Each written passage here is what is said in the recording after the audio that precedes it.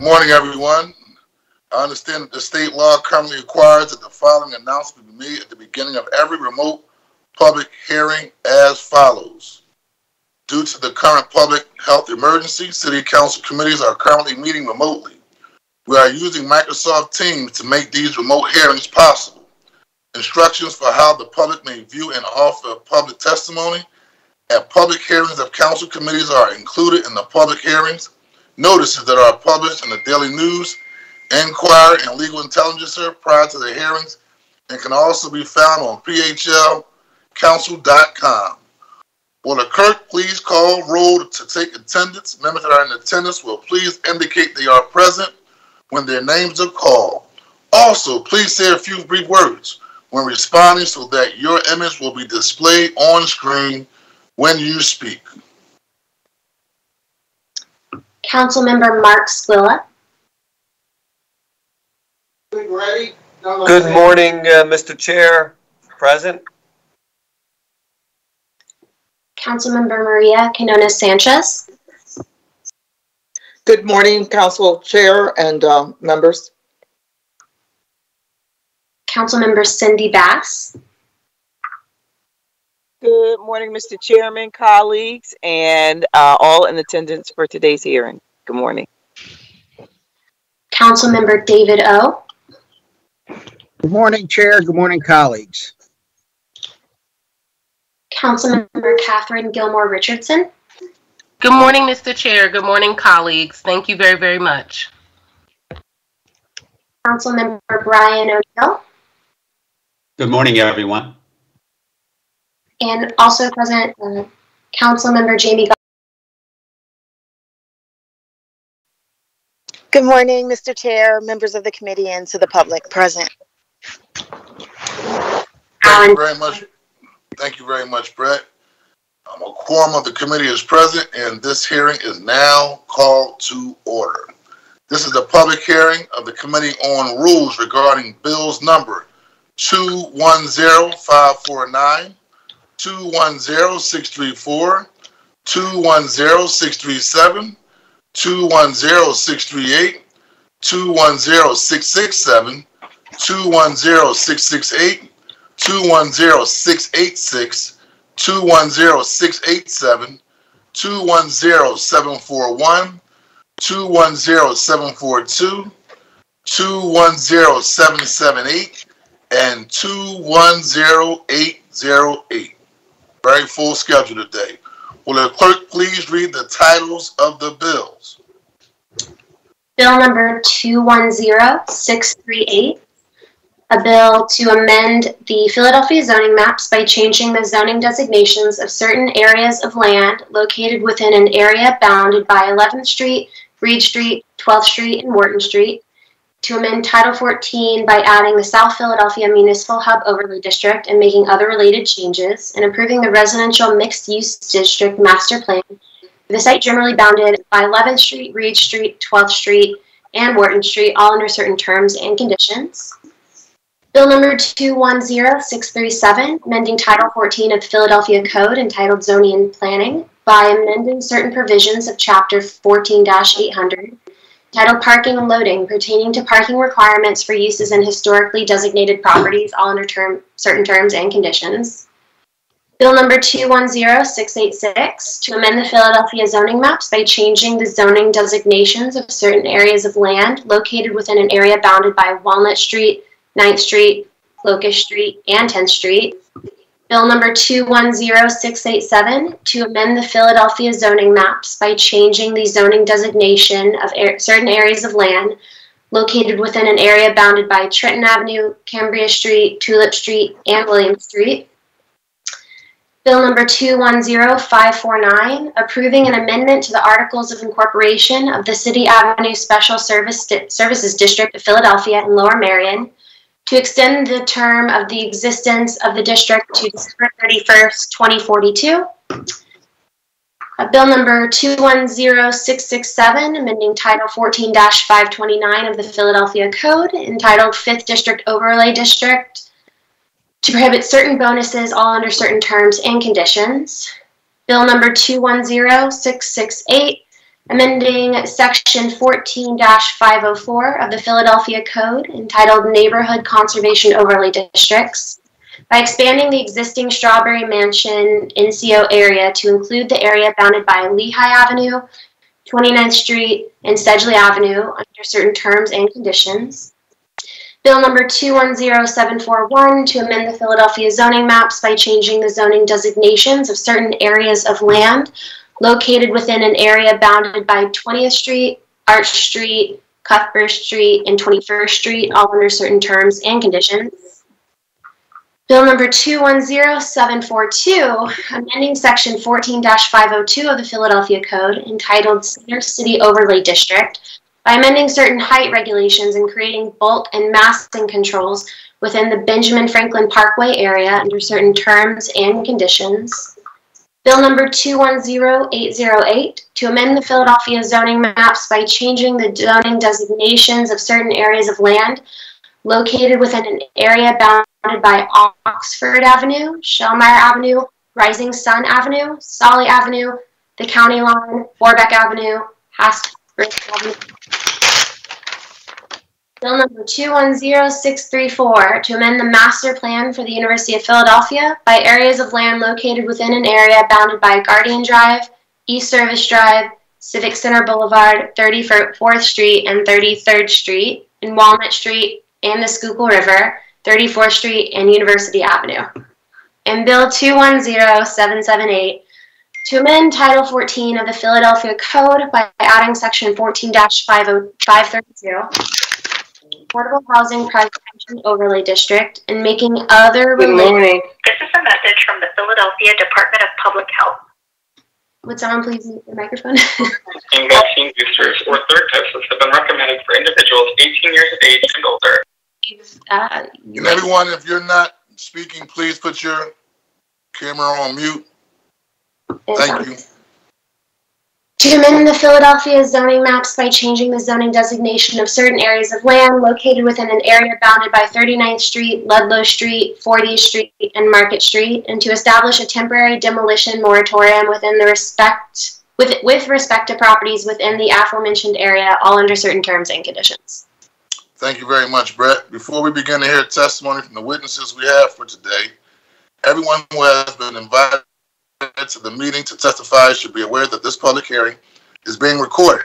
Because the hearing is public, participants and viewers have no reasonable expectation of privacy. By continuing to be in the meeting, you are consenting to being recorded. Additionally, prior to recognizing members for the questions or comments they have for witnesses, I will note for the record at this time that we will use the chat feature available on Microsoft Teams to allow members to signify that they wish to be recognized. In order to comply with the Sunshine Act, the chat feature must only be used for this purpose. Before we begin, please let the record reflect that Bill number 210741 is being held at the request of the sponsor and will be heard at a later date. Will the clerk please call the panel for the 1 second. Hey, Brett, is there another bill that we want to hold as well? There will be another bill that is held, but we are hearing it today. Okay, all right. Thank you. So we're going to move forward with what we have right now. Yes. Will the clerk please call the panel for bill number 210638? We have Paula Brumblow Burns and Thomas Dalfo. Will you state your name for the record and please begin your testimony? Good morning, members of the Rules Committee. I am Paula Brumblow Burns, Director of Legislation for the Philadelphia City Planning Commission. I'm here to testify on bill number 210638, which was introduced into City Council on June 24th, 2021 by Councilmember Squilla. Bill number 210638 amends Title 14 of the Philadelphia Zoning Code, entitled Zoning and Planning, to revise certain provisions of Chapter 14-500, entitled Overlay Zoning Districts, by adding the section 14-531, entitled SMH, South Philadelphia Municipal Hub Overlay District, and approving the Residential Mixed Use 2 District, RMX2, master plan for the site. The proposed bill will remap the site to RMX2, which is a master plan district, along with the attached master plan. The SMH overlay requires affordable dwelling units and green roofs for any new residential development on the site, changes open air requirements and curb cut size restrictions, as well as allowances for commercial square footage in the RMX2 district. The development team and development plan for the municipal complex site was selected through an RFP process led by PIDC with significant community engagement, and the general features of the proposed master plan are consistent with the recommendations of the South District Plan. The Philadelphia City Planning Commission considered Bill number 210638 at its meeting of October 26, 2021, and recommended for approval. I will be happy to answer any questions at this time. Will the clerk please call the next panelist? Is Thomas Dalfo in the... Thomas Dalfo. I am. Good morning. Can everyone hear me?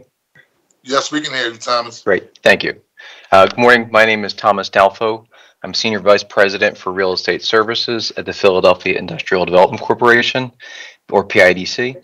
PIDC managed the developer selection process for the property in question related to this bill, and I'm testifying support of the ordinance that's been introduced. Real briefly, let me just give background on the timeline for the process, because it was quite extensive for this site. PIDC, at the city's request, drafted and then issued a request for proposals for developers on October 17th, 2018.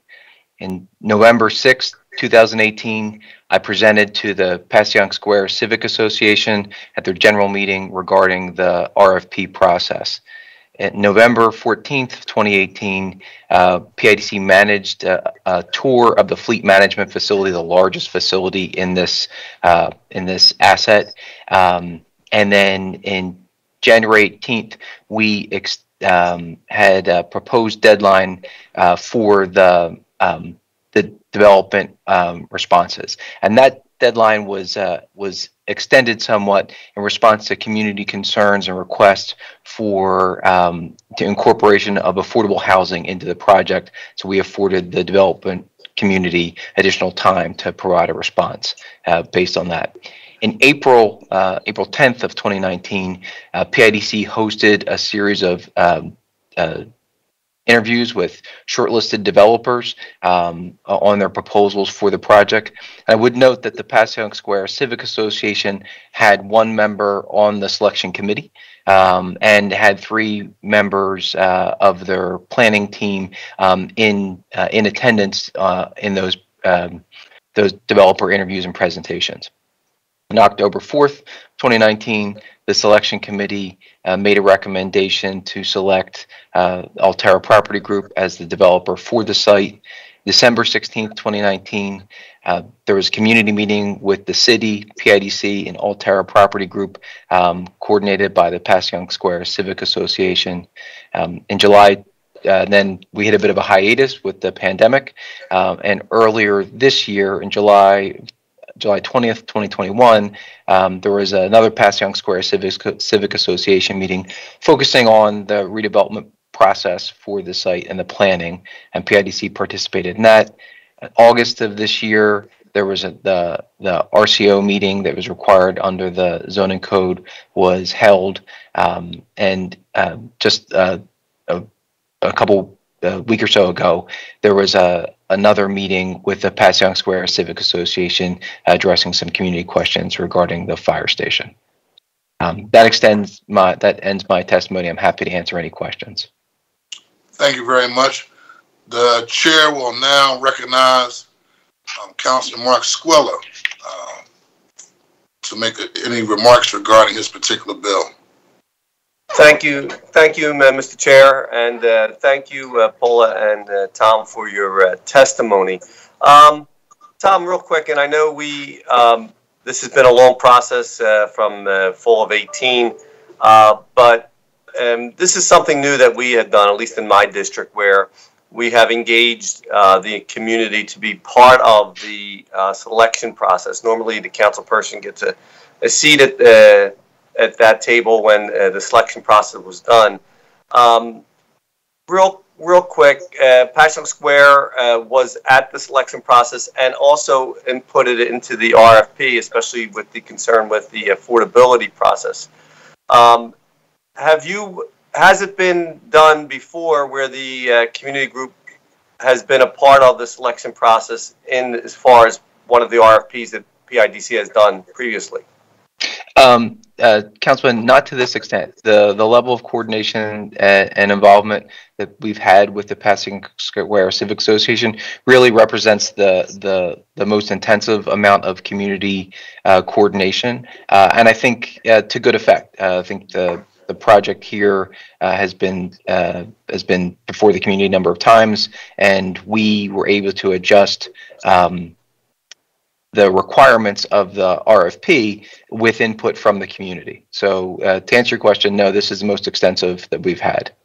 All right, and I just wanted to reiterate that point too, because sometimes things take longer when we have a lot of concerns and questions from the community during the process. But what I think came out of this was changes in the development that we saw through that process, the process of selecting a developer depending on what proposals were given forth, and the RFP sort of changed also because of the concerns from the community.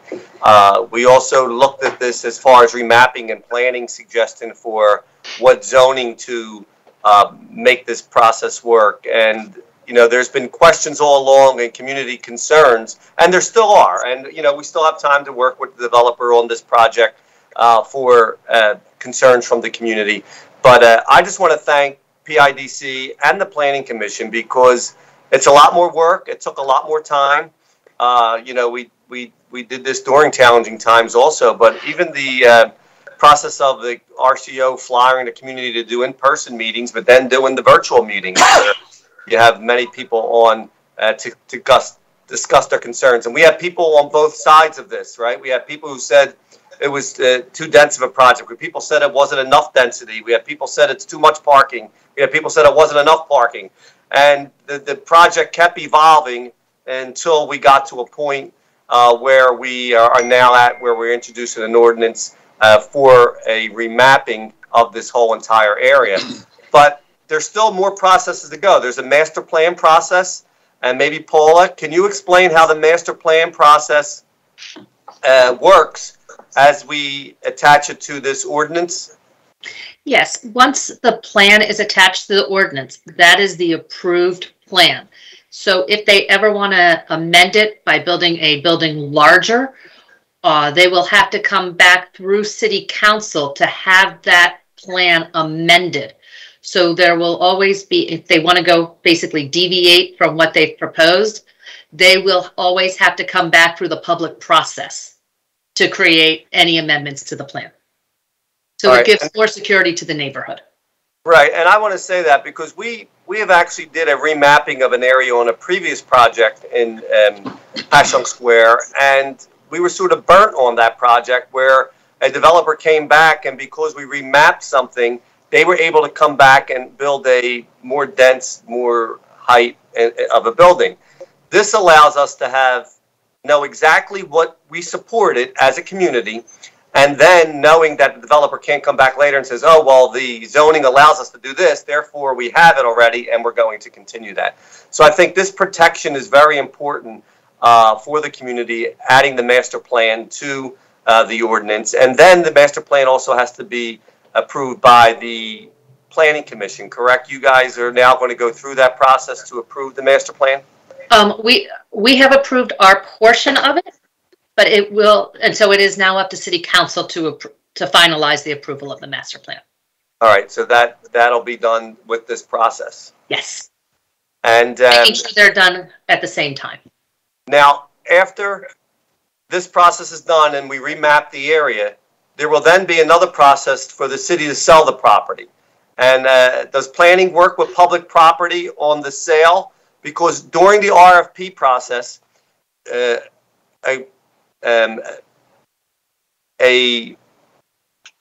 point of the RFP was that any project here would have to have an EOP attached to the sale of this property. So as the sale is being done, public property works with planning, and then we'll be introducing an ordinance to sell that property. Is that correct? Yes. And so the planning commission will then vote on it, and then it will go to the public properties committee. So that'll come to the public properties committee, Yes. and then at that committee, there'll be another public hearing where the community could weigh in. And all during this process, we will be able to work with the developer on, concerns that people may have, and how we could address those concerns as this whole plan is finalized. So I just want to again thank both planning and PIDC. I know it's been a long, grueling process, and I know that it's still a lot more work to do.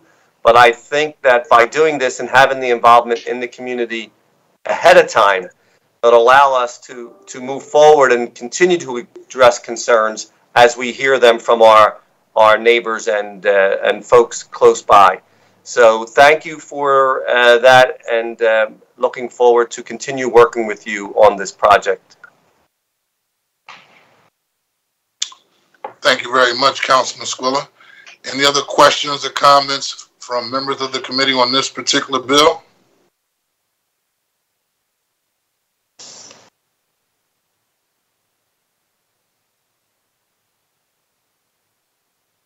Okay, hearing none. Councilman Squilla, I had one small question. I think it's a great project. I'm in that area pretty frequently.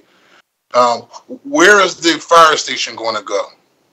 The fire station that is currently at 12th and Reed will be rebuilt on 11th Street side of the project to the north of the Fleet Building. There's a current Fleet Building there. And I forgot to mention during that process when we were doing the RFP for this, the neighbors really wanted to keep that Fleet Building as part of the development. And so the firehouse will be north of that, right next to the police station and the L&I building. And then the on and exit points of that will be on 11th Street and Reed Street. Cool. Good job. We used to go get water. Use water fountain. And then from the firehouse. We came from. You'll hear some testimony also. There's going to be some public comment from some neighbors there and still have some concerns about the project.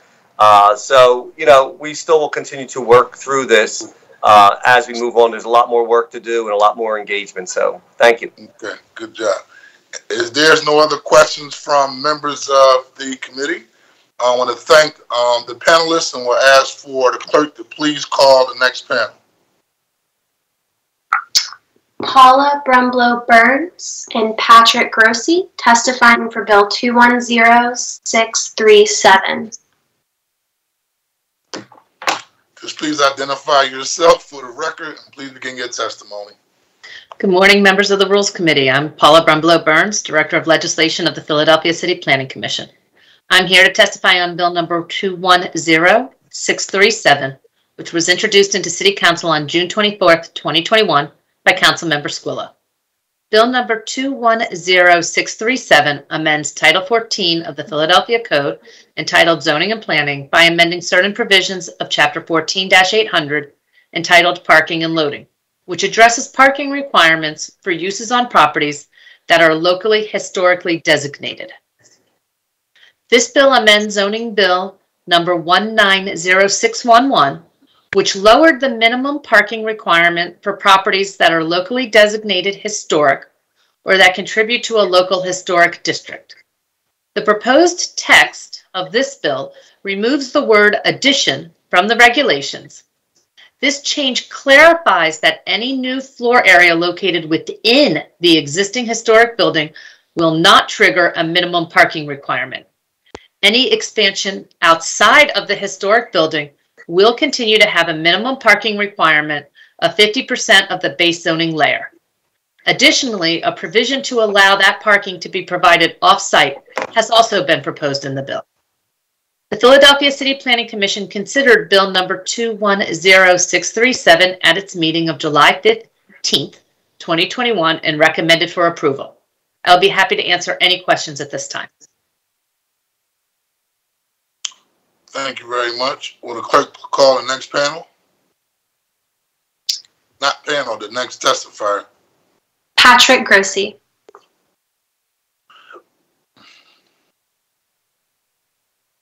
Go ahead, Patrick, say your name for the record and you can begin.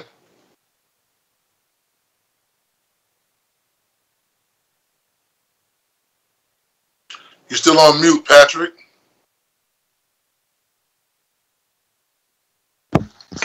My apologies.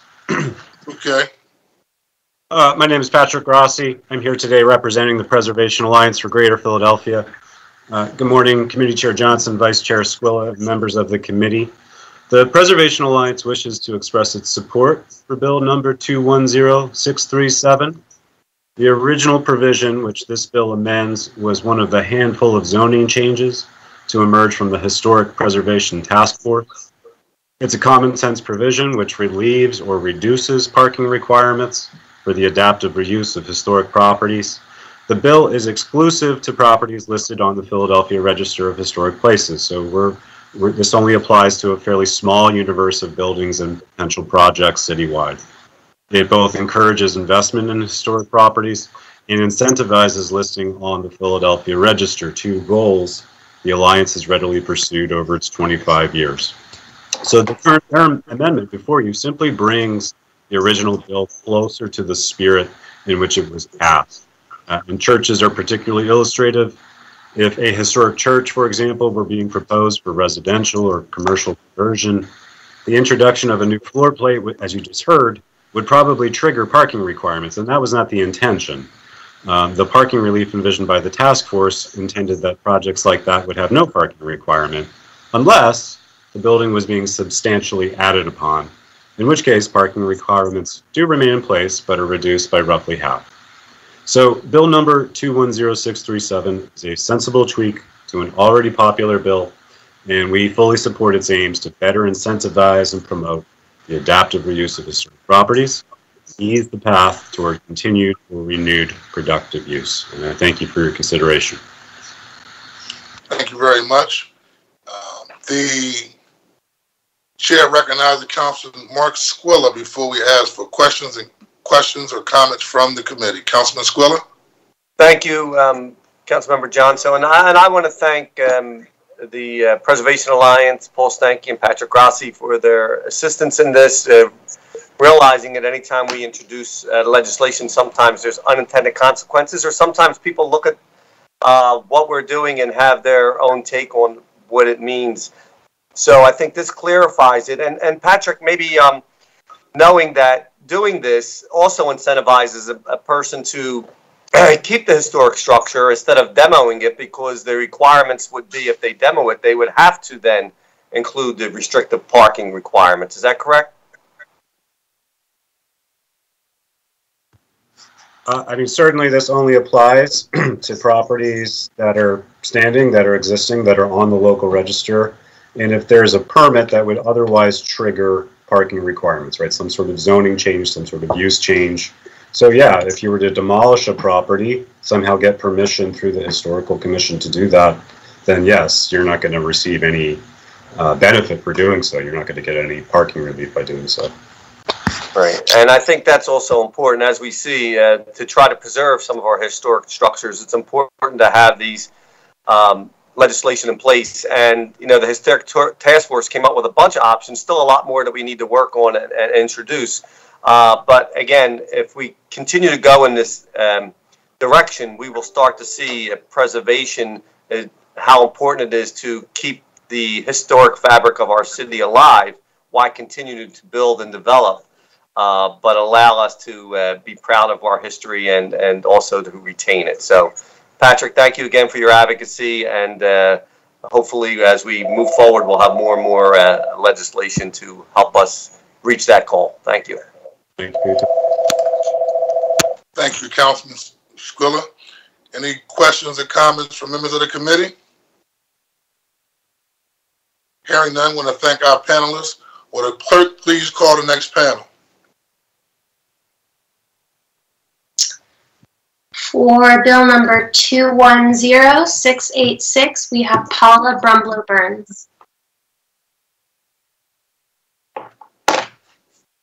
I am Paula Brumblow-Burns, Director of Legislation for the Philadelphia City Planning Commission. I am here to testify on bill number 210686, which was introduced into City Council on September 17th, 2021 by Councilmember Squilla.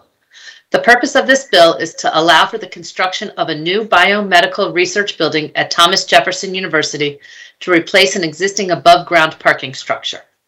Bill number 210686 remaps a parcel of land along 9th Street between Walnut and Locust Street from RMX3 residential mixed use to CMX4 commercial mixed use.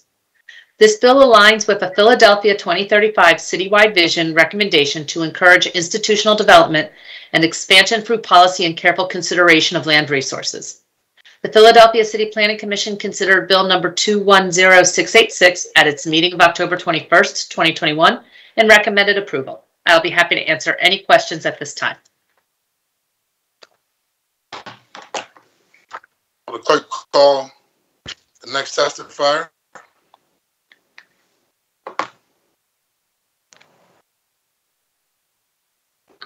Right, that is the only individual for this panel. If there are questions, there are additional representatives available for the project that would be able to answer anything. Okay, will the clerk please recognize Councilman Squilla. Thank you, Mr. Chairman, and I appreciate it that we have worked with the community group here at Washington Square West on this proposal.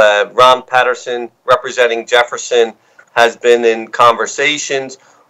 We would like to, since we have the support from the community group, we wanted to hear this today, but we're still waiting for the map to be attached and amended to this legislation. Jefferson has also agreed to hold off. They did receive their EOP today, which is important. We want to make sure we attach that to this legislation, and Jefferson has agreed to hold this in committee until we have the signed EOP in place, and that'll probably be at the next rules hearing.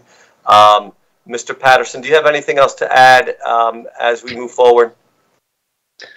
Good morning, Ronald Patterson, Claire Harrison, law firm, 1835 Market Street, on behalf of Thomas Jefferson University. No, Councilman Squilla, that accurately reflects what has occurred. And as you mentioned, we had a series of 3 meetings over the summer with Wash West Civic Association, and we agreed, and we'll have a side agreement with them concerning certain provisos about the building that's to be constructed, such as it will be commensurate with the adjacent Lumley building in terms of height, 11 stories. We won't be seeking any bonuses under the bump up of the change of the zoning map. And of course, the EOP plan, which we're serious about. And you can imagine Jefferson being a large entity. We received it this morning, and we have to, digest it and put it through the concurrence chain. So we're happy to, proceed and with the vote being held, and we'll have it addressed by the next Rules Committee hearing. Also have, yeah, I'm sorry. Also has with me. I'm sorry. I just wanted to let you know we also have Anthony Bracali with Jefferson and Michael Hinchcliffe with Payette Architects if there was any questions about the project or if you wanted to see renderings. Thank you, Mr. Patterson, and I appreciate your continued work and effort, and appreciate also your ability to agree to hold this until we have the final mapping and the EOP. And we would like to hold this in committee, Mr. Chairman, and then be able to amend it at the next rules hearing in November. Thank you very much, and just want to give a shout out to Ron Patterson from South Philadelphia and Anthony and the Jefferson team. Give a shout out to Hugh Lavian and the whole Jefferson team. I know y'all going for a little bit of post-traumatic stress as it relates to the recent gun violence that took place on Jefferson campus. So all the city council stand with the staff and employees at Jefferson Hospital. So, will the clerk please call the next panel?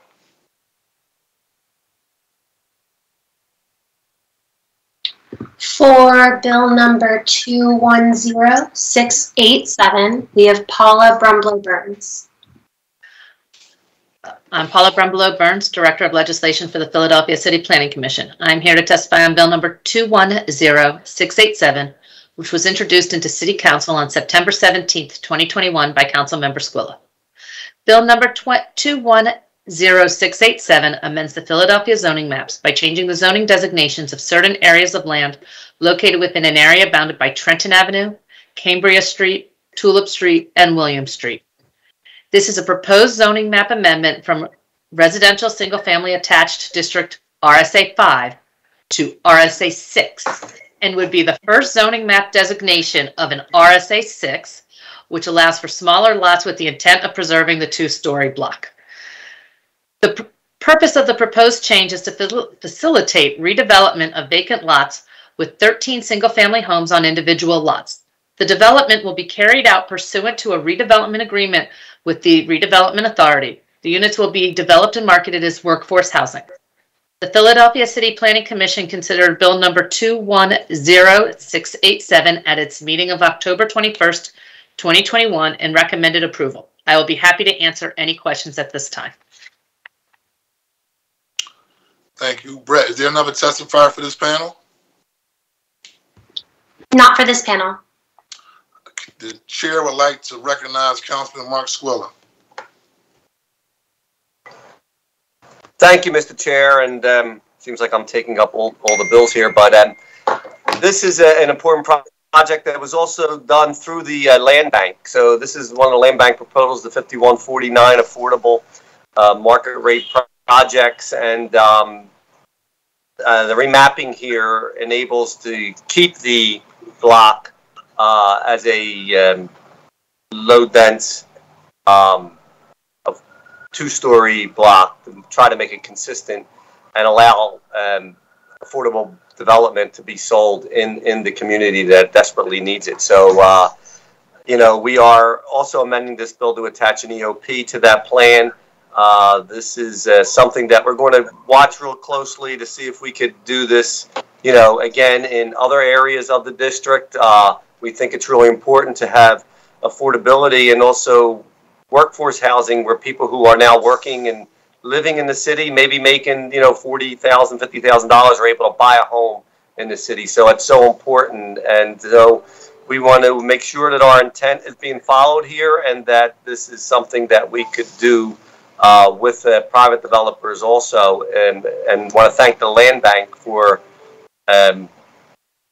working through this process and guiding us as this takes place. So I want to thank them. I know they're not here today, but they did do a lot of work with this particular development and working with us. So thanks. Thank you, Councilman Squilla. Any questions or comments from members of the committee?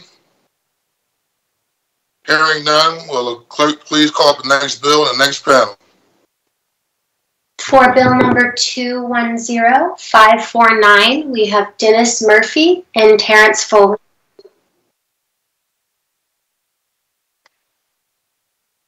Good morning, Chairman Johnson and members of the Rules Committee. My name is Dennis Murphy. I'm the Senior Director of Corridor Improvements for the Commerce Department. I'm here to testify in support of Bill number 210549, amending the Articles of Incorporation of the City Avenue Special Services District of Philadelphia and Lower Merion to extend the district's term of existence until December 31st of 2042.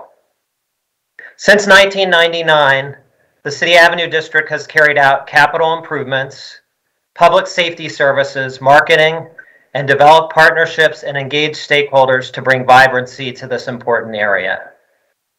The City Avenue District is critical in fostering cooperation along this important business corridor situated on the boundary between Philadelphia and Montgomery County. The proposed legislation will extend City Avenue's term as a municipal authority for an additional 20 years. As a second step in the reauthorization, City Avenue will return to City Council for approval for an updated plan and budget. This will occur after City Avenue has shared that plan with all property owners and conducted a public hearing in accordance with the Pennsylvania law regarding municipal authorities. Business improvement districts are one of the best examples of collaboration between the city and our commercial areas. This worthwhile effort deserves our support. Thank you for your consideration, and I'm happy to answer any questions. Thank you very much. Will the next panelist please state your name for the record and begin your testimony? Good morning, Chairman Johnson. I am Terrence Foley, the president of the City Avenue Special Services District. of Philadelphia and Lower Merion, better known as the City Ave District. Before starting, I would like to thank Councilman Jones for his support of the district over the years. It's been much appreciated. The City Ave District is a unique partnership between the City of Philadelphia and the Township of Lower Merion. It stretches from I-76 to 63rd Street along City Avenue. The district's objectives are to improve public safety, enhance the area's image, and attract and shape development. The district is a Pennsylvania municipal authority and is fully funded by assessments to commercial property owners within the district, which then funds the services provided. The City Ave District works with businesses, property owners, developers, and residents to shape the future of this important corridor. This work includes new zoning on both the Philadelphia and Lower Merion sides, allowing for much opportunity for new development.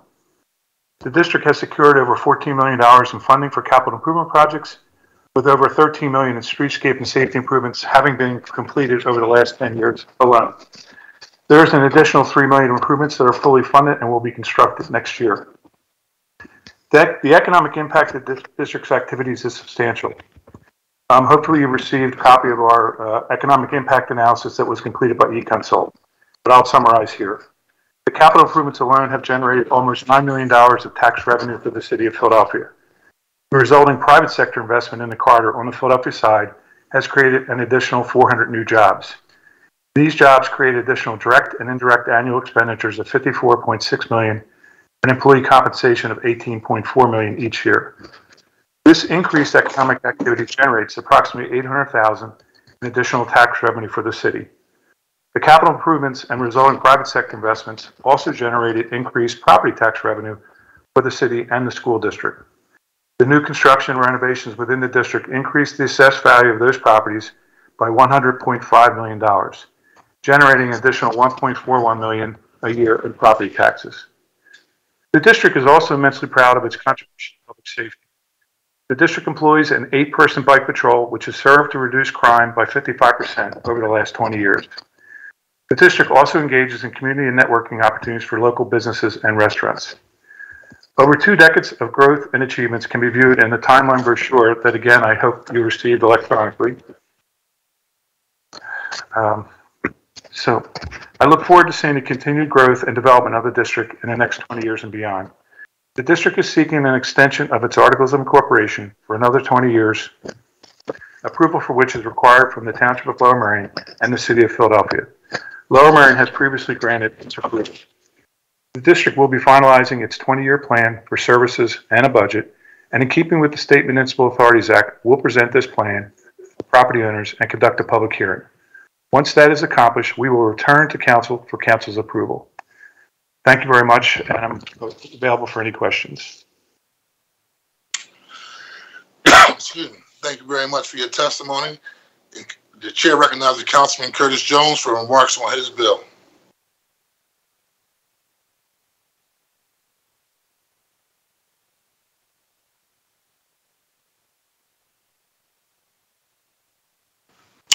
Okay, we will move on. The chair recognizes the Councilwoman Catherine Gilmore Richardson.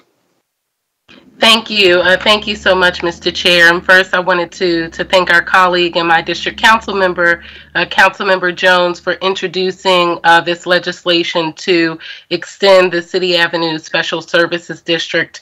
I was around when the Special Services District first began here in Winfield, and actually at that time lived right off of City Avenue. So have worked closely with the Bike Patrol and with a lot of you over the years. And Terrence Foley, I just want to thank you for your steadfast dedication to our community and for ensuring that we always have key initiatives in our area that continues to improve not only our capital improvements, but public safety in our area. And the marketing, I think, has just been stellar, particularly starting down at Presidential Boulevard by 76. All the way up to 63rd Street.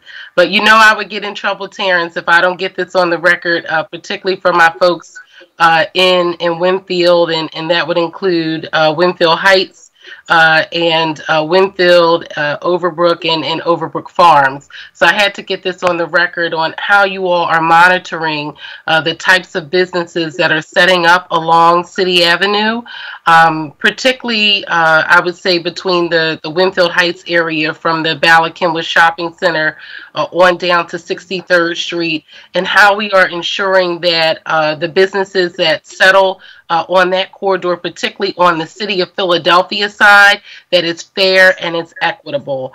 I just wanted to put that on the record. Thank you very much. We regularly monitor what's happening in terms of new businesses. We want to support them and make sure they're successful. Our bike patrol actually is one of my first lines of telling me there's activity in a building when it's vacant, and we immediately investigate and find out what's coming in there. We've not always been successful. As you know, we have 2 medical marijuana dispensaries, which we're not happy about, but that's life, and we are working to make sure that they are safe. Yes, and we work with the bike patrol folks, and they have been very, very helpful to us on the corridor, particularly in certain areas of the corridor where we may have vacant facilities, and I know that was the case between 52nd and I believe Bryn Mawr for a very short time.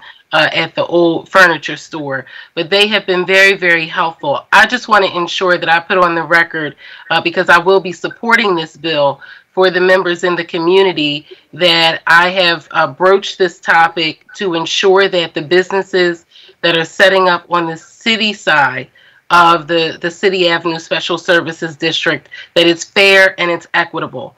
Because I know there is a thing in the community where, you know, there's a belief that on the Lower Merion side, you know, they're getting the newer buildings, you know, i.e. the old KFC, the residential developments, and some of the other zoning changes that have been made on the Lower Merion side, and that it's not the same on the city side. So I just wanted to put that on the record, that we are for ensuring that any businesses that set up on the City Avenue Special Services District on the city side is both fair and equitable, and that we are thinking about that for our overall vision for City Avenue from 63rd Street down to 76 West.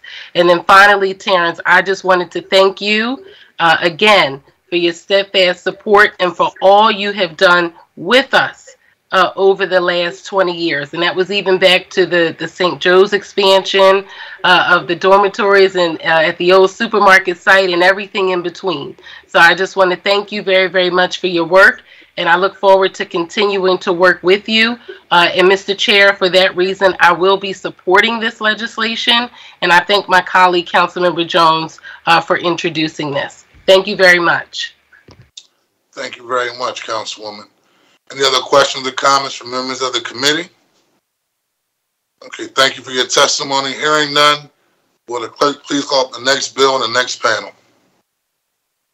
For bill number 210667, we have Paula Brumlow-Burns. I am Paula Brumlow-Burns, Director of Legislation for the Philadelphia City Planning Commission. I'm here to testify on bill number 210667, which was introduced into City Council on September 27, 2021 by Councilmember Parker for Council President Clark. Bill number 210667 will amend the VDO 5th District overlay by removing the option for applicants to earn height and density bonuses using the mixed income housing bonus within the 5th Council District. The purpose of the mixed income housing bonus is to promote the production of deed-restricted affordable housing in new construction and increase contributions to the Housing Trust Fund in exchange for greater height and density. This bill will apply to all properties within the overlay. The City Planning Commission at its meeting of October 21st, 2021, recommended bill number 210667 for approval with amendments. The Commission recommends keeping the bonus in Center City and adjacent neighborhoods south of Spring Garden Street, but removing the option to pay a fee to the Housing Trust Fund. Any bonus earned would require affordable units to be built on site. This is part of the 5th District in most need of affordable units, and where we believe developers have the greatest amount of room in their pro formas to accommodate on-site affordable units. I'll be happy to answer any questions at this time. Any questions or comments from members of the committee? Hearing none, will the clerk please call the next bill and panel? For bill number 210668, we have Paula Brumbley Burns. We have Odessa Tate, Glinda Tate, and Tanetta Graham. And you can speak in the order in which your name was called. I'm Paula Brumbelow Burns, Director of Legislation for the Philadelphia City Planning Commission. I am here to testify on Bill number 210668, which was introduced into City Council on September 27, 2021 by Councilmember Parker for Council President Clark. This bill expands the Strawberry Mansion Neighborhood Conservation Overlay to cover the remaining 2/3 of the neighborhood. The overlay applies design and zoning standards to all residential and residentially zoned properties.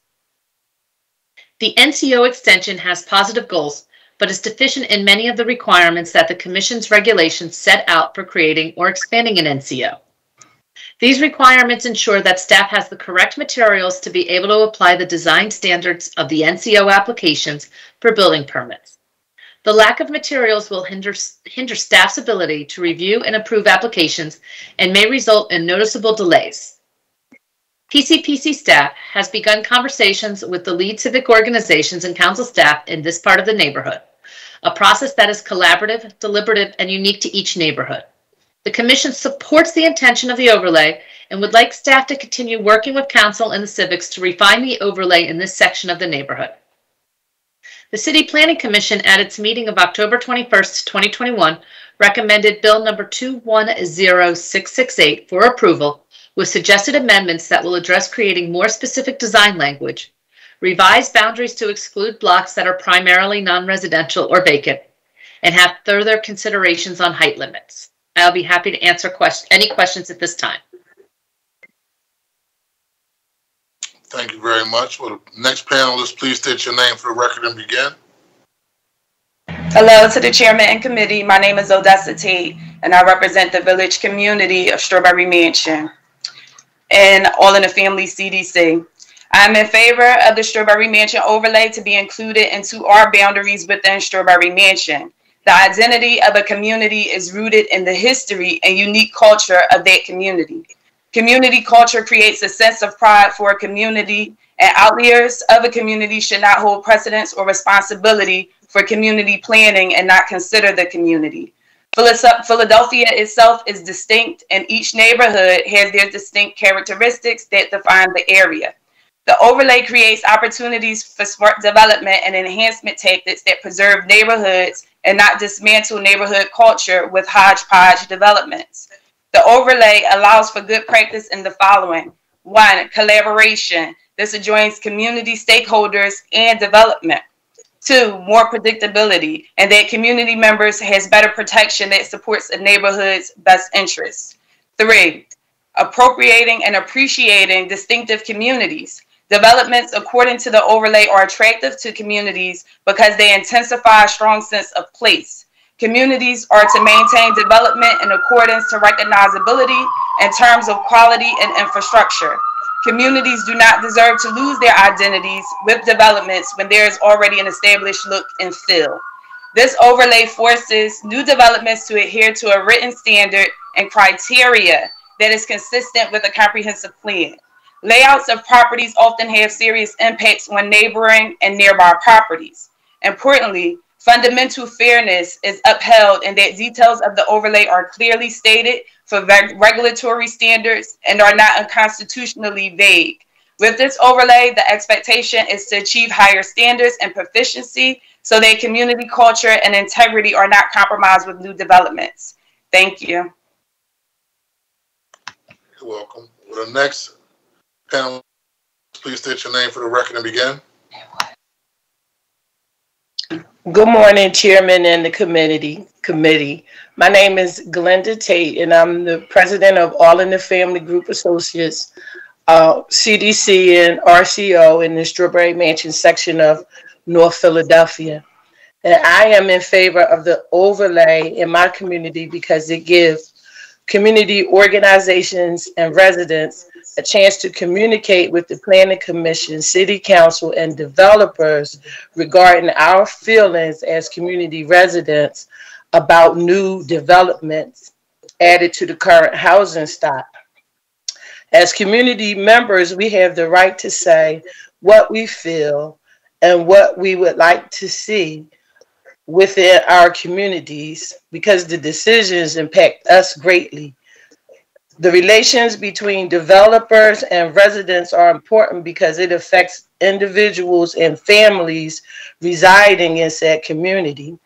The overlay provides regulations, boundaries, and standards that would provide more protection for neighborhoods who feel that they are under siege from new development, to have more impact on what development should be or look like in their neighborhoods. To be clear, we do want to establish cohesive relationships with developers.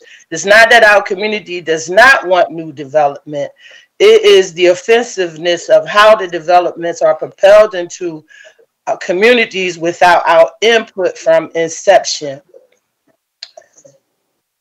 Through lack of thought for affordability and truly understanding the needs of the area. Developments impact parking, the flow of traffic and overcrowding, and most importantly, the cultural structure of the communities with overemphasized apartment living. The foundation of many communities have been built on family living, and with this, does the development align with the needs of the community or unethically go against them? With the overlay in place, developments are more likely to reflect neighborhood and the culture, the affordability, and the characteristics of that area. Thank you. Thank you very much. Thank you. Well, the clerk, I'm sorry, will the next panelist state their name for the record and begin? The next panelist is Tanetta Graham. If you are on, you may unmute yourself and begin your testimony.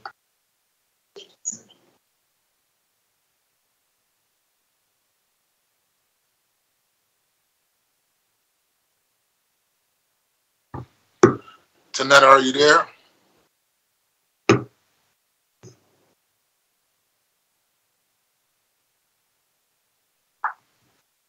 Okay, hearing none. Any questions or comments from members of the committee? Hearing none, will the clerk please call up the next bill, the next panel? For bill number 210742, we have Paula Brumblow Burns and Dennis Boylan.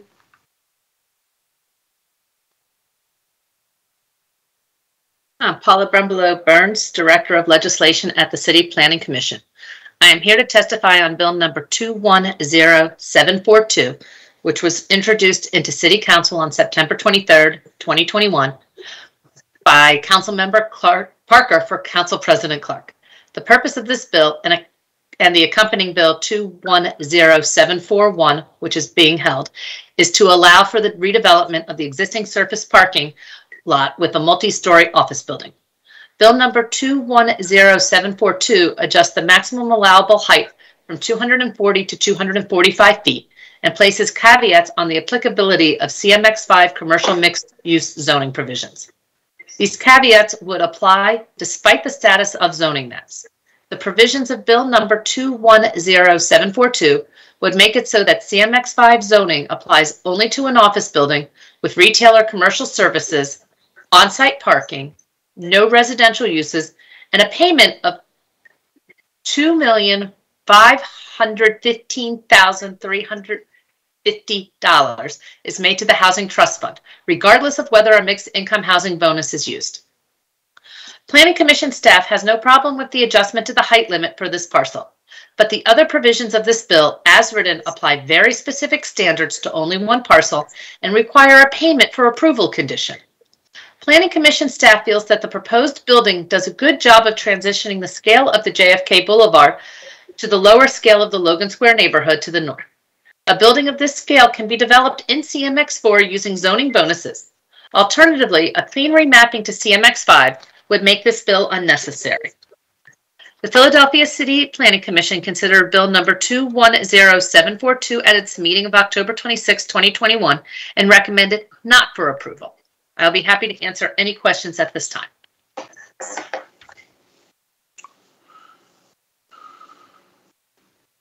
Any questions or comments from members of the committee? I have a question. I just wanted to ask the reason why Planning Commission wasn't recommending the bill. We felt that they could do either a straight CMX5 or CMX4 with bonuses and meet the basic requirements of it, and they did not need an additional amendment to the Ben Franklin Parkway overlay, that they could have just achieved most of this other than the 5 feet of height in their without a zoning overlay. Okay, thank you very much. Any questions or comments from members of the committee?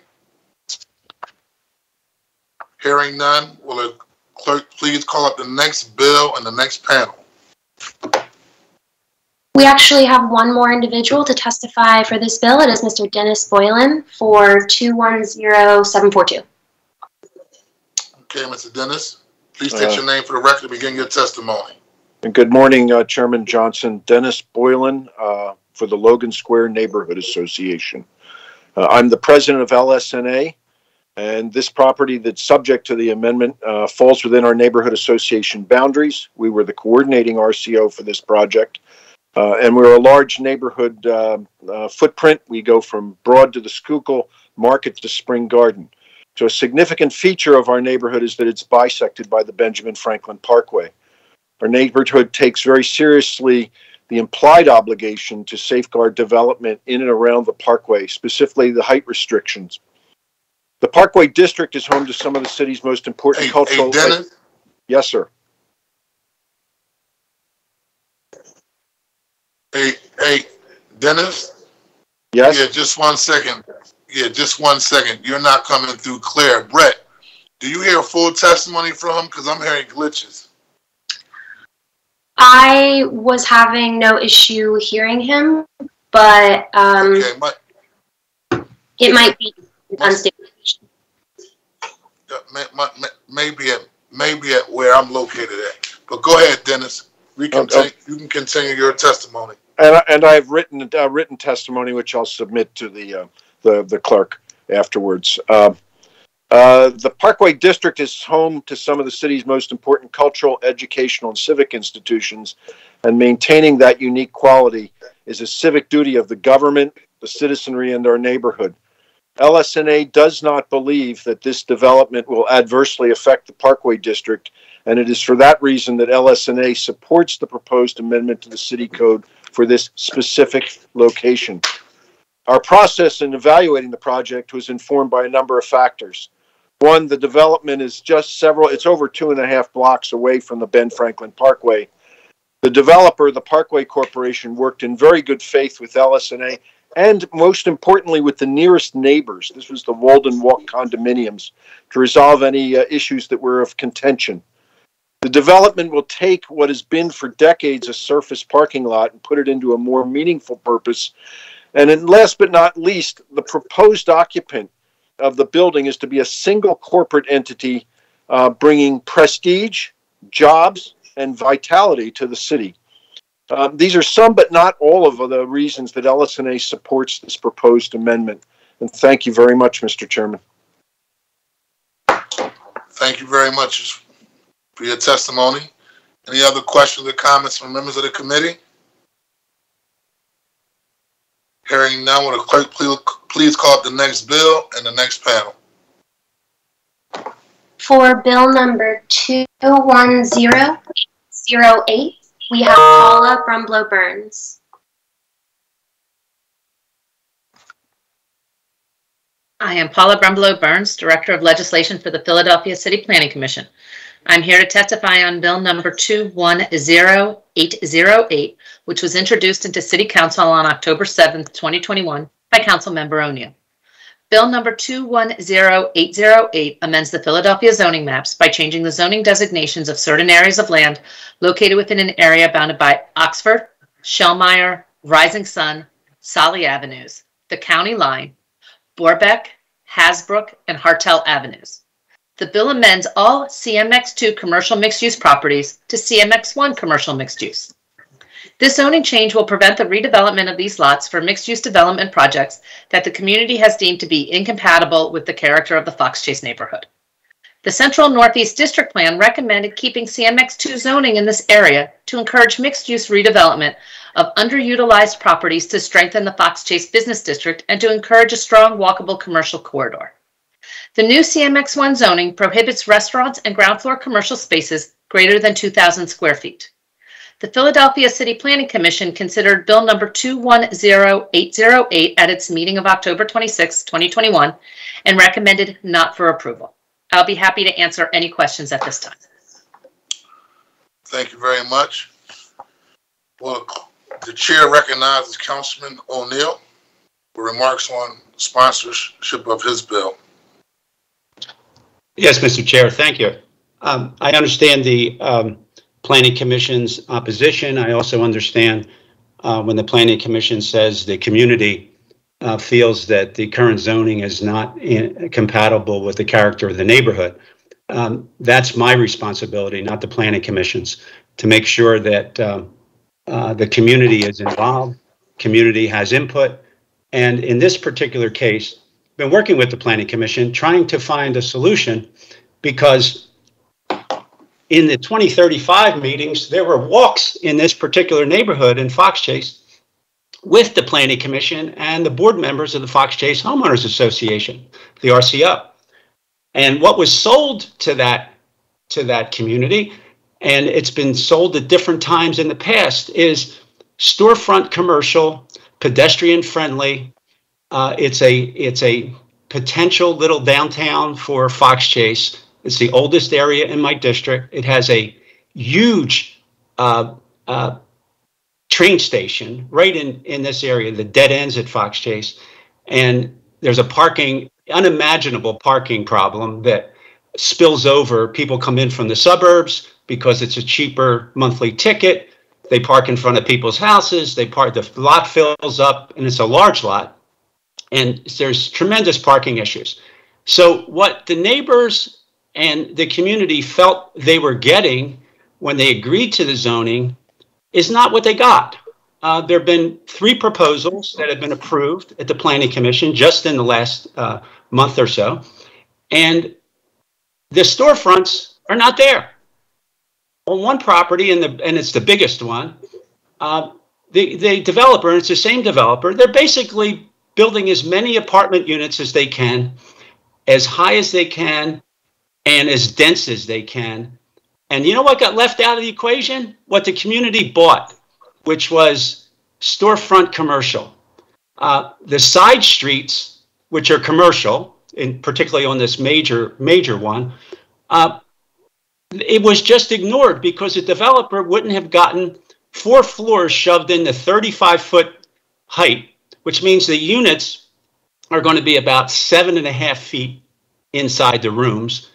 They would have had to do 3 stories. And if the side street had been used, that was the Planning Commission's discretion to use the side street. And it's an abomination. I've had 2 community meetings where people are just outraged.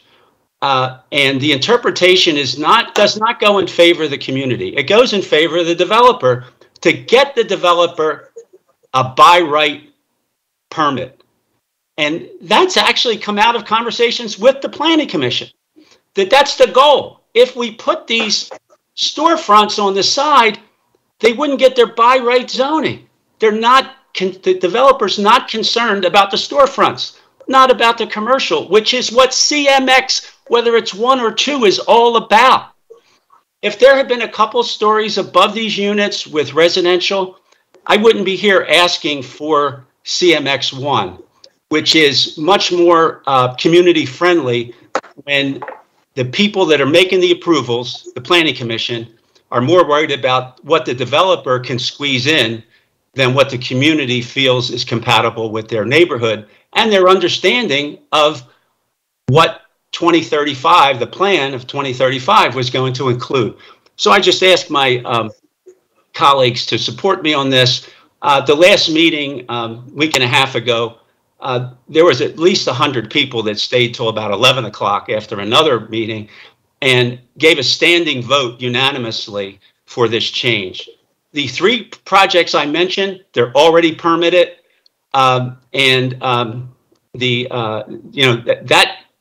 not going to change unless somebody appeals later and all that. But it's still it's been approved, and I just asked. There's a lot of other properties like that, and it's one thing to see mistakes being made, and actually a community that was double crossed, but to sit back in my position representing this community and not do anything when I know something wrong happened and something right can happen in the future. That's all I'm asking for. And I thank you, Mr. Chair. Thank you. I just had a question. So these are a four-story apartment building under 35 feet. Isn't the regular feet by right is 38 feet? In my district, there is a 35-foot limit as an overlay. Okay. But that's a lot of density under 35 feet. Yes, if it had been a 3-story building with commercial on the bottom, there's room on counting the side street commercial, because it's a big wide commercial street with nothing but commercial on it. There would probably be 13 storefronts plus 3 on the other street. We're just getting the 3 storefronts on the one. Everything else is 86 apartments squeezed in. They're 500 square feet, and they're just packed in, and it is an abomination. But, the horse seems to be out of the barn on this. It doesn't mean we can continue to have this happen. And I just ask, this is preventive for the future. It won't correct the past. Thank you. Thank you very much, Councilman. And it is commercial mixed use. And people understand that we have a restaurant in this that will be CMX1. People are not concerned about a restaurant. They're concerned sometimes about a restaurant, which is good that they have to meet with the community, tell them what they are, and get the community support. Thank you. Just had a quick question for Paula. Yes. Yeah, just for clarity, Paula. So when there's projects that don't fall through on the original intent of what the Planning Commission has proposed, what's the recourse? Does the project just move forward, and then you have situations like this where a councilman has to come and try to provide corrective action, or you circle back with the developer and say, hey, here's the policy, as opposed to how you're supposed to develop, to hold them accountable? Yeah, I'm going to say I have not seen the plan that was brought up as the example in question, so I'm going to apologize.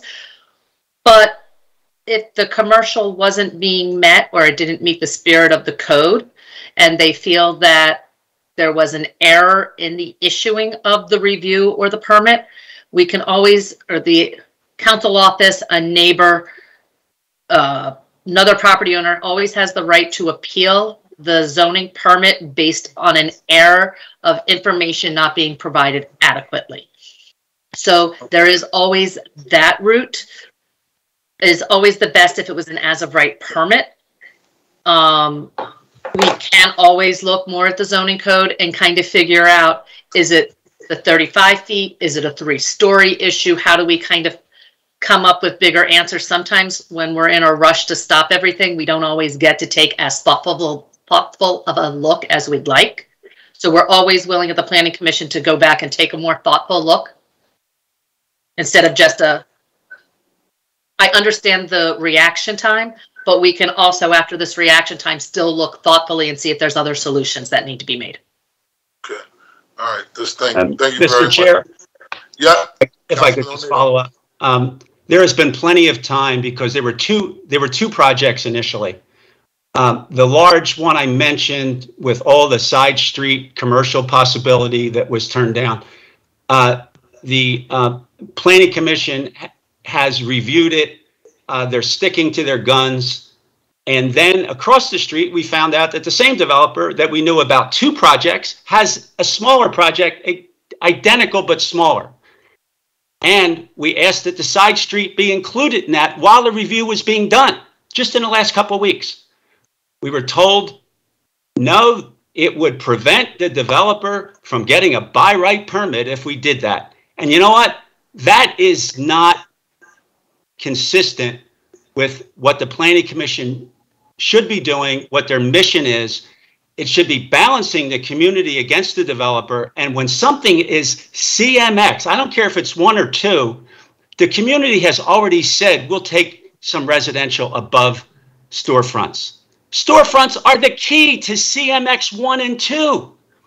We're getting the fewest storefronts possible so we can squeeze all these apartments in and get the 4th story in a very limited height situation. So I think this is really out of line with everything I have learned about the Planning Commission over the years. I think they're taking a totally different left turn on the community and saying it's our way, more density, or the highway, and saying that we can appeal this.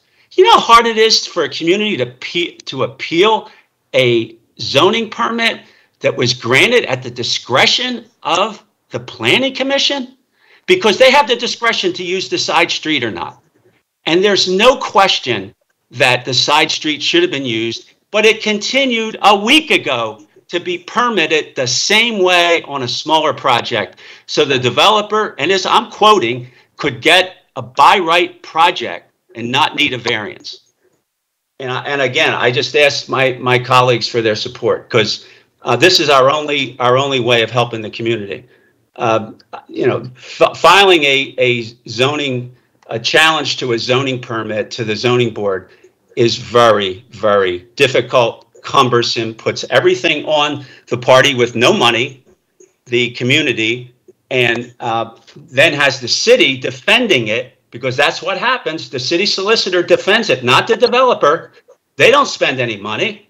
The community has to spend the money, and the odds are very long as to whether or not they're going to be able to succeed. And they shouldn't have to go through that or run the risk of what is oftentimes a loss. Right. So Councilman O'Neill, are you saying the city solicitor, which is paid by our taxpayers, will be defending a developer against those very same taxpayers who are appealing the permit? Yes. That's in essence what happens, because when you challenge and appeal a permit. Excuse me, Gerald B., can you put your phone, can you put your camera, whatever, on mute, please? Thank you, sir. When you challenge a zoning permit that was handed over to the developer as of right, you are challenging that the Planning Commission, in this case, it's the Planning Commission that recommends to L&I that the Planning Commission erred. They did not properly interpret the zoning code. It's the city solicitor's job to defend the zoning board, who relied on L&I and planning to do the right thing.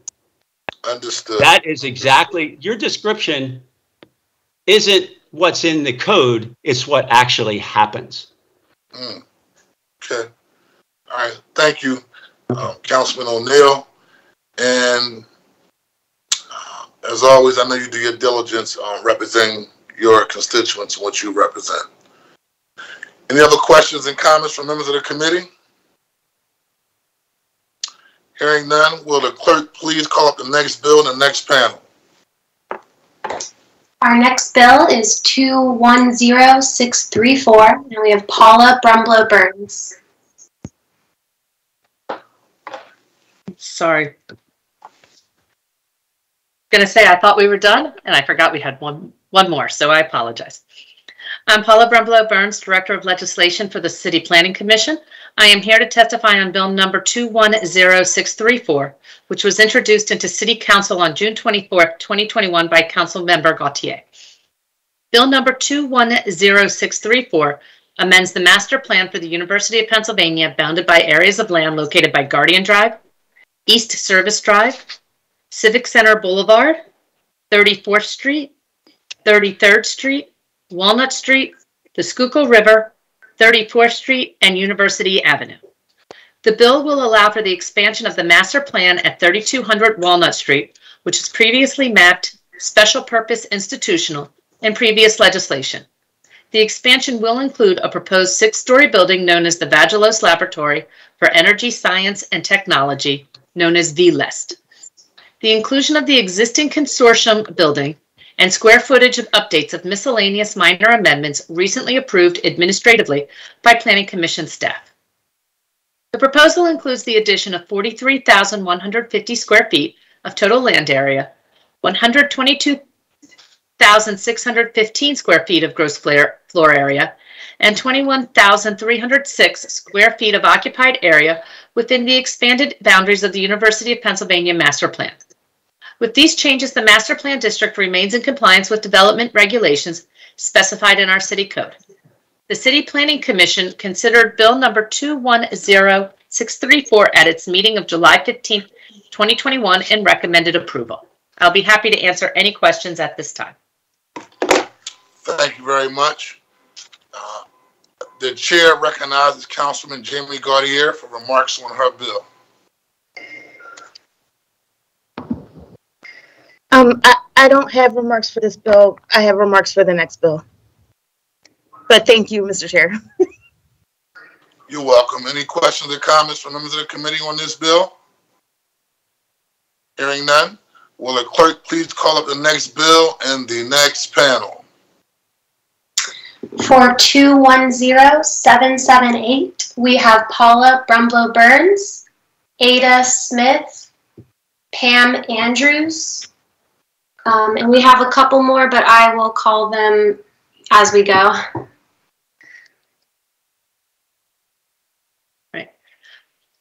Good morning, members of the Rules Committee. I am Paula Brumblow Burns, Director of Legislation for the Philadelphia City Planning Commission. I am here to testify on Bill number 210778, which was introduced into City Council on September 30th, 2021 by Councilmember Gautier. Bill number 210778 amends Title 14 of the Philadelphia Code by adding Section 14-532, entitled the AHP Affordable Housing Preservation Overlay District, and making other related changes to amend the Philadelphia zoning maps by changing the zoning of land within an area bounded by 39th Street, Ludlow Street, 40th Street, and Market Street, and to establish a temporary demolition moratorium. The bill has several components in an attempt to preserve affordable housing at this site. The development's current owners have notified the U.S. Department of Housing and Urban Development that they will not be renewing their expiring affordable housing contract, and they plan on selling the site. They have also notified the current tenants that they must leave their homes by July 2022. The bill proposes to change the base zoning from CMX4 commercial mixed use to RMX3 residential mixed use. It also places use regulations that address affordability, create development standards to have a maximum FAR of 750%, implement a parking ratio of 2 parking spaces per 10 dwelling units, and to put a 1-year demolition moratorium on any building at this site.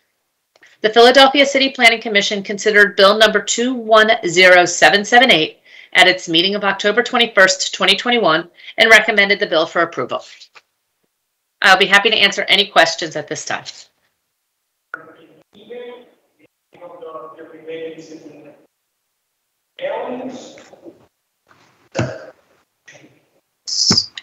Next, we have Ada Smith.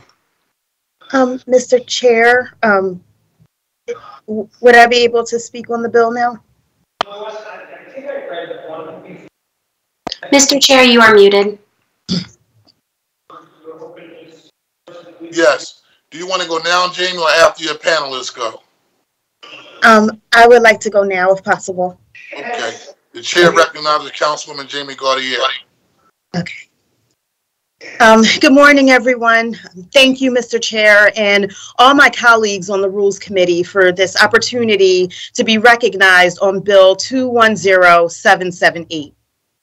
This legislation aims to protect both the 70 families who currently reside at the University City Townhomes, as well as the future of affordability in this increasingly expensive part of West Philadelphia. The townhomes are a deeply affordable housing complex in the heart of University City, an amenity-rich neighborhood with easy access to transportation, high-quality schools, good jobs, and world-class healthcare institutions. The owner of this property opted out of their affordability contract with HUD, and they are actively seeking to maximize their profit for this mega site. The current residents of the townhomes have been notified that they may be displaced as soon as July 2022. Without immediate intervention, we will lose these very affordable homes forever. And for the second time in 50 years, it will come at the expense of working-class Black Philadelphians. I'm sure that we are all familiar with the history of urban renewal and what it did to Black communities in this city. In the late 60s and early 70s, the city of Philadelphia raised the Black Bottom neighborhood to make way for a science and technology research campus, which today we now know as the University City Science Center. Thousands of Philadelphians, roughly 80% of whom were Black, were displaced as a result, not just from their homes, but from their community. The block where the townhomes are located was originally slated to be a part of that research campus, but neighbors and the University of Pennsylvania students banded together to fight. They demanded that sites be set aside for affordable housing so that people displaced by urban renewal had options to return, and so that they would have access to housing in the neighborhood for generations to come. And eventually, a commitment was made to West Philly residents that this site would be dedicated to low-income housing. Now let's fast forward to today. 40 years after the University City Townhomes first opened, our city and the 3rd District has changed dramatically. Housing prices have tripled in this immediate area since then. In the last 2 decades alone, the Black population east of 52nd Street has been cut in half. And the end of this demand is nowhere in sight. An estimated $5 billion has been spent on construction in University City in just the last 10 years. So all of this helps to explain why the University City townhomes are irreplaceable. Dozens of 3-bedroom apartments with rents that are 90% cheaper than what you can get on the open market, sitting on a piece of land that is valued today at $75 to $100 million. Oh my God. Eradicating affordable housing on this site would be a grave injustice, not just for the families who live there now, not just for the thousands of Black Bottom residents who were removed from this land once before, but for the future of this place being somewhere where working class people can afford to live in an amenity-rich neighborhood, one where jobs and transit and healthcare and other resources are all easily accessible to them. This is something that cannot be replicated in today's housing market. The bill being considered today includes a 1-year demolition ban on the site. It would also make residential mandatory and add affordability requirements, which together provide a check against the perverse market forces at play in today's real estate market that encourage maximizing profit over the creation of inclusive neighborhoods. Last week, we were grateful to receive the support of the City Planning Commission for this bill. We appealed to the commission that they recognize the importance and the context of this site, and they took us up on that request. Now we come to this body with the same appeal, to not be swayed by the idea that this site should be sacrificed to Philadelphia's seemingly never-ending development boom. People matter. Places matter. Having equity and diversity in our communities matters.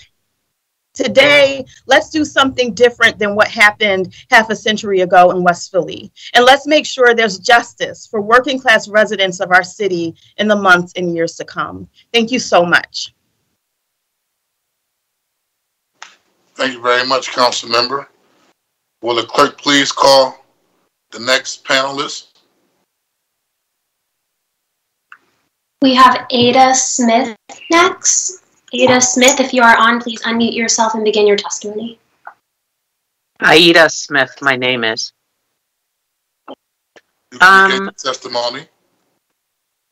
I've been here for about the 40 years since it's been built. Before the grounds were even finished, I was here. Over across the street where the Ralston house was, that was a vacant lot and everything. We've watched this neighborhood continue to be gentrified. And I don't understand how is it that right now we're just finding out, and I'm quite sure City Council, some members of City Council knew what was going on. I'm glad she's taken up this bill. I'm in favor of it. I don't think that because we're in an area that's newly developed or all the development that's around it, that people want to be in this neighborhood because it is so close to everything. Everything right here is right here in this area, and it tends to be a safe area. So I hope you're reconsidering even letting them get away with this. They should not be able to get away with this. And I agree with your bill. Please pass her bill. Thank you That's very all much, I have. Ms. Smith. Thank you, Ms. Smith. Will the clerk call the next panelist? Next, we have Pam Andrews. Pam, state your name for the record and begin.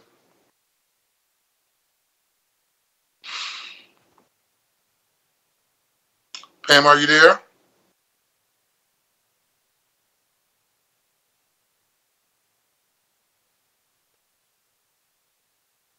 Okay, we'll come back to Pam.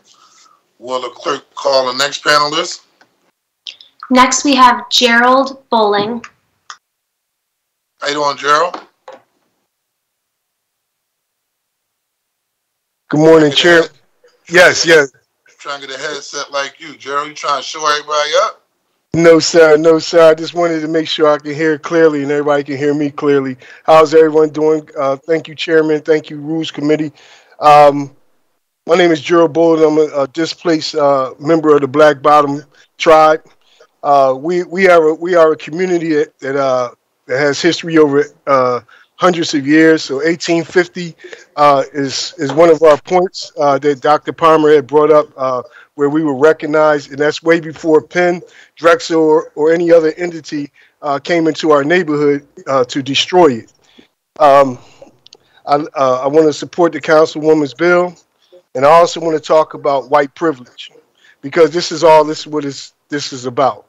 Okay, our neighborhood has always been a transfer for every community in the city, and they knew that, and they were trying to buy our homes and put us out for many of years. They bulldozed our houses on 38th Street to get us out of there to build the University Science Center and also University City schools. So they got us out of there through that tactic, and then now they're trying these tactics of now not giving us the apartheid agreement that they agreed to in the late 70s, saying that we wasn't stabilized as a community, which was far from the truth. We're a stabilized community, which everyone else around us, far as Manchu, up the way, 52nd Street, they're not dealing with the Black Bottom immensely. So I'm here to say, like, the Black Bottom is actually tired of these folks thinking that they're going to keep pushing us around and pushing us over on our land. This is our land. I understand that the city and the other big wigs of the institutions came and bought this land, but it's also stolen land. So this land was stolen from us, the people of the Black Bottom, and we want this land returned. And this is part of the land that we want returned, because we should have ownership in our own community. We shouldn't have to be begging for nobody to give us anything. Like I heard on this whole situation, please don't do this to us. Please don't come in our neighborhood and do this to us. Please, no. We need to have our own ownership. And this is where people fail to realize what we need to clean up the community. Everybody's talking about all this violence going on. Guess what?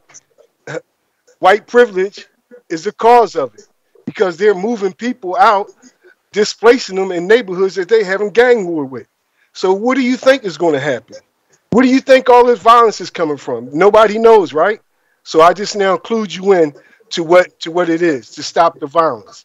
Stop overbuilding. Give people a chance to live. There's been $5 billion, the councilwoman said, that went through the University of Penn. Not one contractor was black. They didn't even want to hire black people on there. And I got testimony to prove that they told that they do not want black people on their job sites. You understand? So this is bigger than anything that we can ever imagine. You know, we talking about people trying to sell land that's not theirs. People who ostracize the black bottom out of their own neighborhood. We don't have an RCO. We don't even have a voice in our own community. And what is that? This is the black bottom. It's not University City. It's the black bottom, and that's what it's always going to be. And I want the city council to recognize that, like y'all did before. Y'all recognize us as a historical community. So we need to be recognized also all around the board with ownership, with loans and grants to help us out build our community and build our people. We want to stop the violence just like you do. Give us a chance. If y'all give us a chance to come sit down and talk to us, we can get together and we can stop this violence. We're not going to stop it the way you're going. You have to talk to us. You have to communicate with us and give us a chance. We're in a neighborhood we don't have no ownership at, and we're the dominant people there. No ownership at all. That doesn't sound right. So I pray that we can all get together to change this, for real. I really do. And I thank y'all for letting me talk. Get this out. I wanted to say some more things, but I'm not going to say it. But I hope that I can send y'all all what I'm thinking in my heart on my PowerPoint. I can send it all to y'all so y'all can get adjusted what I mean. You know, you want to stop this violence. I do too. I've seen all y'all out there trying to do it. The way to stop the violence is come to us, family. We got to be a family. You can't exclude us from the help, because we're the experts with the help. We the ones that been in jail. We the ones that been floating around in these streets. Give us a chance to help y'all understand where we're coming from so we can stop this. And remember, white privilege is the cause of it all. Thank you. You're welcome. May I ask a question?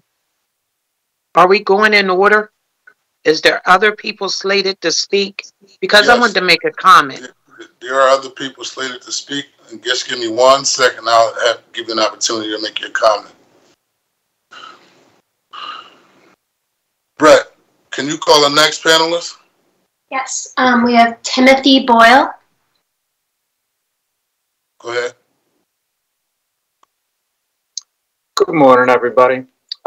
Timothy Boyle, founding principal of Science Leadership Academy Middle School, and also proud principal of Miss Smith's Grandkids. I'm here today in support of Bill 210778. Wanted to provide chairperson and other council members some context of the bill.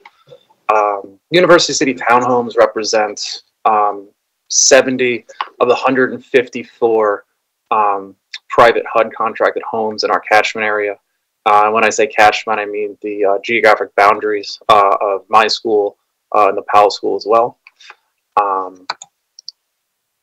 The vacancy rate at both of these housing sites is less than 10%. So these are homes that folks want to live in that are filled at or near capacity all of the time.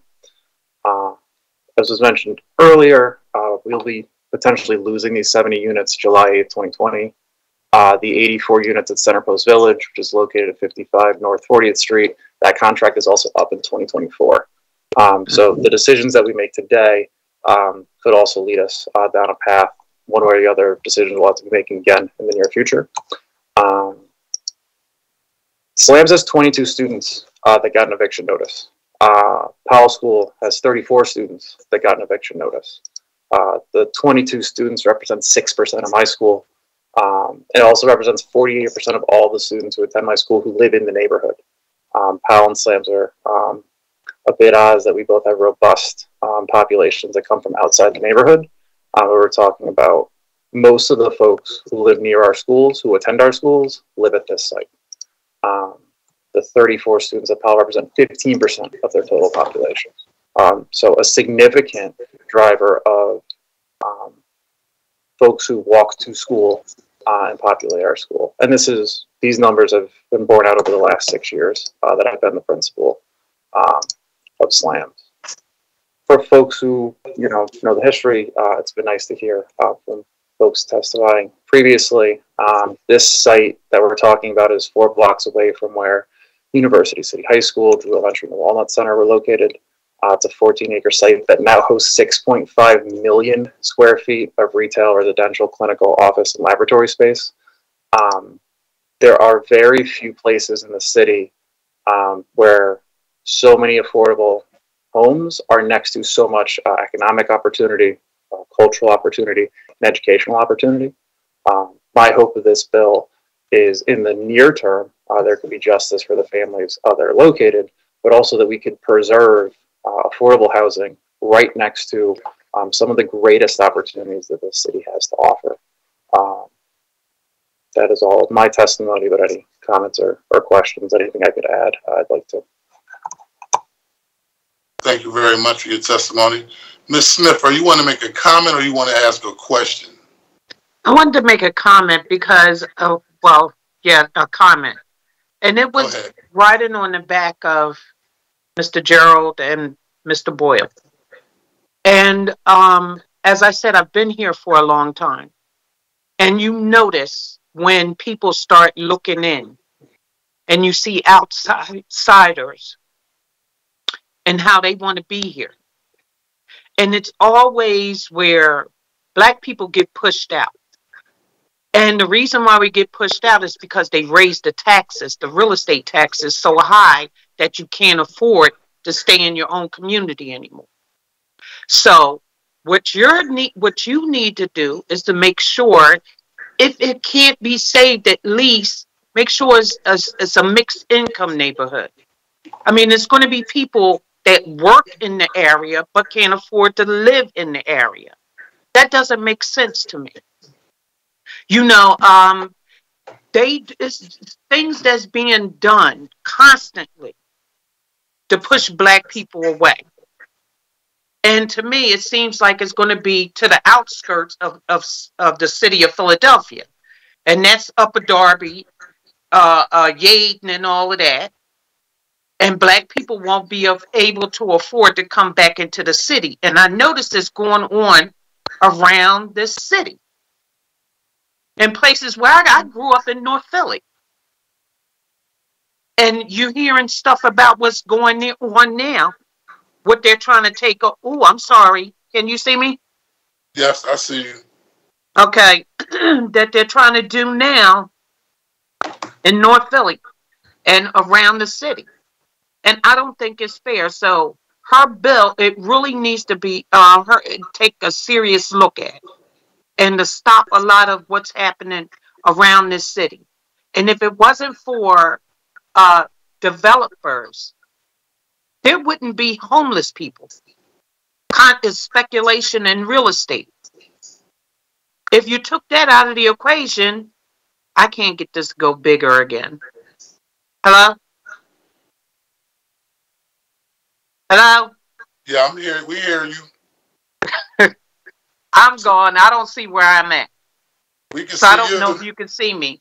But real estate speculation, that's what's literally driving a bunch of stuff around this country. They're in the richest country in the world, and you have homeless people. And it's because of real estate speculation. So the things that need to be done is to make sure that Philly is, and its residents, especially Black residents, Black and brown, need to be a priority. Especially since we do most of the work in this daggone city. And can't find decent housing. And this is one thing that I like about my community, is that my grandkids are safe. Hello? Yes, we hear you. I'm done now. Thank you for letting me speak. I'm trying to get back to where. You're welcome, Ms. Smith. Thank you for your testimony. Will the clerk please call the next panelist to testify? Pam Andrews. Pam, just state your name for the record and please begin. Good morning. My name is Pam Andrews. I am the chair of West Saunders Park. 1 second, Pam. You're very, very faint. Can't hear you. Can you hear me? Okay, hold on 1 second. How about now? Just a little bit. Can you turn your volume up a little bit more?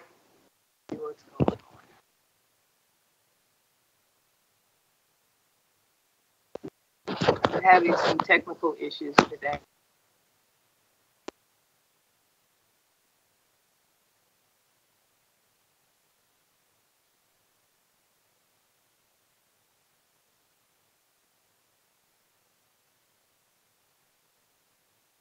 Ms. Andrews, you're still there?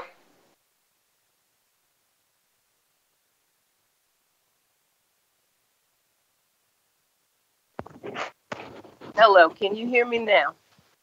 You're faint, but can All other right. members of the committee hear? All right. Go ahead, Pam. Okay, great. Good morning. My name is Pam Andrews. I am the chair of West Poughton Saunders Park RCO. And I am here to testify in support of the mixed income neighborhood being introduced by Councilwoman Gautier this morning, which the West Poughton community feels is long overdue. I have been a resident of the area for over 30 years now, and I have seen many families do. Back in '95, when my husband and I moved into the area, people could afford to rent a house, a one-bedroom apartment for $500 a month.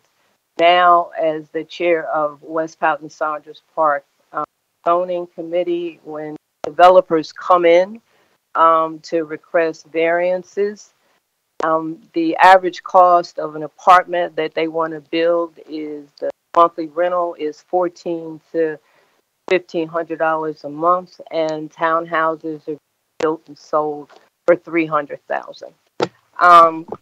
The West Poughton community feels very strongly in terms of supporting this bill. We feel it is overdue, and it is probably one of the first big steps that needs to be done to protect affordable housing in this area. Like I said, when my husband and I moved here, there were families. Now there are very few. On my block, I would say right now there's probably only 3 long-term residents who have been able to stay here. Either the price of real estate has gone up, taxes have gone up, and we are just overrun with student housing. So I'm here. Thank you for taking the opportunity to hear me this morning. And we are very excited to support this bill to assure that affordable housing is maintained in this area. Thank you. Thank you very much. I'm going to ask Councilman Jamie Gaudier. Any additional remarks, Jamie, before I start acknowledging other members of the committee? No, thank you, Mr. Chair. All right, you're welcome. Chair recognizes Councilman David O. Thank you very much, Chair. I just wanted to respond to Miss, is it Ida Smith? I think so. One of the things Aida, I'm sorry. Miss Aida, I just wanted to completely agree with what you're saying in terms of the taxes. And one of the things I just want people to understand is you have to watch your assessment, you know, the assessed value. So, for example, we have cases in Philadelphia where it's the Office OPA, Office of Property Assessment. If you pretty much understand that your house is worth about $100,000, it's not good news when OPA comes out and says your house is worth $350,000, because it isn't. but you're going to have to pay the taxes. And that should be one of the first things, because it happens in your neighborhood. It doesn't happen all over the city. It happens in these gentrifying neighborhoods, and a lot of it is illegal. It is generated by a 10-year tax abatement that occurred somewhere in the neighborhood, and by law, they cannot increase your value, but they do. And council did an audit of the assessment methodology. That means the way they do these assessments, and it was found to be below industry standard. That means it is below an acceptable standard of assessment. So please be aware that, unfortunately, some people, they get this assessment and they don't understand you're going to pay the taxes, and it's the first sign that there is something wrong. I did a bill, and I've reintroduced the bill to freeze these taxes based on these illegal, in my opinion, and I say so. If it is below industry standard, it's an illegal assessment and it's an illegal tax, and people should not pay these taxes. So please be alert, and thank you very much for your testimony. Thank you, Chairman. You're welcome. Thank you, Councilman O. Gerald, I want to acknowledge you for a brief remark. Yes, I just wanted to ask Councilman O, are you in support of that? Councilwoman Gautier's bill? I don't know the I'm supporting it. I'm not voting against it. I don't know at the end of the day, the legality of it. That's something that the administration, the planning commission. So I'm voting for the bill. That's your bottom line question. However, I do think that elsewhere in the city and in other parts of Philadelphia, to me, the most direct thing that's happening is people are being targeted for improper, illegal, overly high assessments. That is leading to overly high taxes. That leads to sheriff sales and other things where their property, they're not even getting the money that's assessed on. So, yeah, I do support the bill, but I will say that ultimately I think we have to straighten out these assessments and the corresponding taxes that are driving people out of this city, depending on what neighborhood they live on, under the threat of sheriff sale. Well, my other question was, do you think that we need to make a committee for affordable housing and have the community members in the housing where there's gentrification at, be on that and have power, not just being on there as a sitting stone, but actually have power to stop the developers just coming in and doing things of that nature. I think that will be a better way to solve some of these things that's going on, especially the violence that's happening in the communities. Because actually, when you actually take somebody and displace them, you put them in another place. Like they took the whole Passaic out and put it somewhere else. And then they took another place and put it somewhere else. They took Bloomberg and put it somewhere else. And now everybody's running around talking about, well, why all this violence happening? Why are people shooting 900 bullets? This is the reason why. Because they're not going to lay down to nobody else.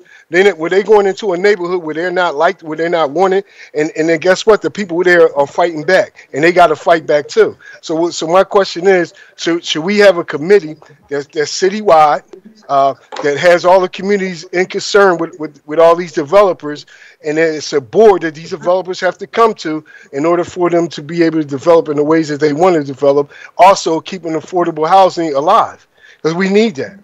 You know what I mean? So we gave the contract or the developers 10-year abatement. So why don't we go ahead and give the people that's on affordable housing that 10-year abatement and put them in some housing? You know what I mean? That's mixed, as you say. So let's put them in that new building that they building on 38th and Powelton. That's going up now. The high rise that Penn just built. I mean Drexel just built with pennies.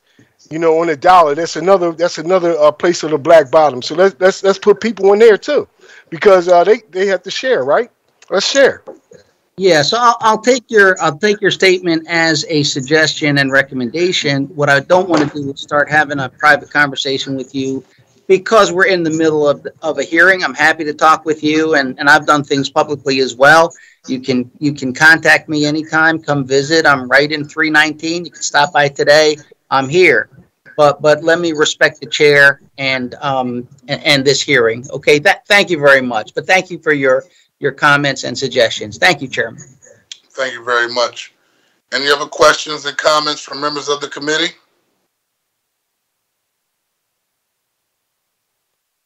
Hearing none, we will take a brief pause so that our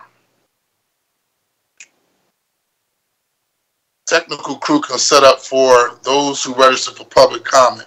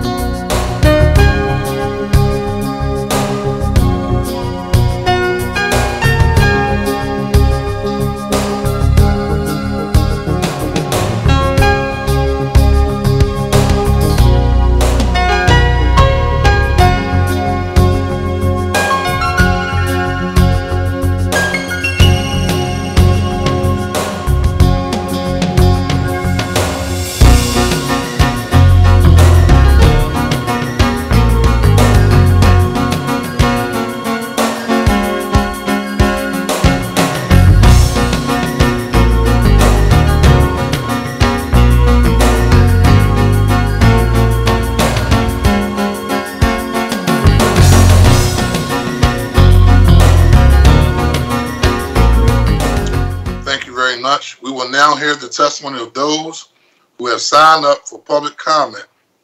The clerk will call your name, and once called, please state your name for the record and proceed with your testimony. Will the clerk please call the first witness?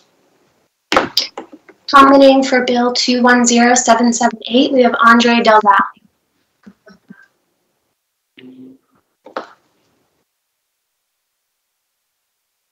Good afternoon, Chairperson. Hear me? We all know you, but please state your name for the record and begin. How you doing, Andre? I'm doing good, Councilmember. Appreciate it. Good afternoon, Chairperson Johnson and members of the Committee on Rules. My name is Andre Del Valle. I'm the Director of Government Affairs for the Pennsylvania Apartment Association. I'd like to thank you for the opportunity to testify today on Bill number 210778, introduced by Councilmember Gaultier. The Pennsylvania Apartment Association is a statewide association representing property managers and landlords across Pennsylvania. Here in Philadelphia, we represent 98 property management companies and over 156,000 units. Now, the Pennsylvania Apartment Association truly believes in the spirit of cross-collaboration, especially when it comes to legislation impacting the housing industry. Locally, we have worked closely with PHDC, assisting in emergency rental assistance fund rollouts, hosting briefings for both landlords and tenants, and navigating the program, while also troubleshooting challenges with the program. We have cross-collaborated with the Office of Emergency Management and relocation efforts for flood victims following Hurricane Ida, and have worked closely with Councilmember Brooks and Community Legal Services on the newly implemented Renters Access Act. Currently, we're working with the Office of Immigrant Affairs, Department of Human Services, and Department of Homeland Security on resettlement efforts for our Afghan brothers and sisters who are coming to seek refuge here in Philadelphia. I highlight this cross-collaboration because legislation like the one before us today desperately needs to have an open dialogue among all stakeholders and its elected officials. I can assure you that no landlord or property owner wants to add to Philadelphia's continuously rising homelessness rate or displacement rate. And on the contrary, landlords across the city have been working to avoid housing instability as we all continue to navigate the challenges brought on by the COVID-19 pandemic. I know BIA will be testifying today, and I don't want to speak for them or their membership, but I know firsthand how they proactively work with district members on the front end of the legislative process on variances, rezoning, etc. for their projects. What raises concerns about this particular piece of legislation is that it would rezone and would establish a demolition ban for one parcel known as the University City Townhomes. The total number of units we're discussing today at University City Townhomes is 70. That's less than the number of units that were scrapped in a proposal a few weeks ago and just a few blocks away, where residents demanded parking over units, reducing the project from 174 affordable units down to 100. Unfortunately, this will not be the first or last landlord that will sell their property here. This is actually the first of many within our membership here in the city of Philadelphia due to the rising costs of maintaining buildings, rising costs associated with every new regulation passed, and as well as dealing with the continued ramifications from the COVID-19 pandemic. The question before this committee today is not whether this legislation should pass or not, but rather will this committee set the precedent and support future rezoning of a single parcel of land which is privately owned without the support of property owners. The Pennsylvania Apartment Association has and will continue to stress the need for private-public partnerships and cross-collaborating to address the challenges our city faces. We welcome an opportunity to bring all stakeholders together, residents, as well as elected officials, to sit and discuss viable options for this parcel, which addresses residents and community needs while not punishing an owner for wanting to sell their personal property. Thank you for the opportunity to testify today. I'm happy to answer any questions you may have. Would the clerk please call the next panelist? Commenting for Bill 210778, we have Mo Rushdie.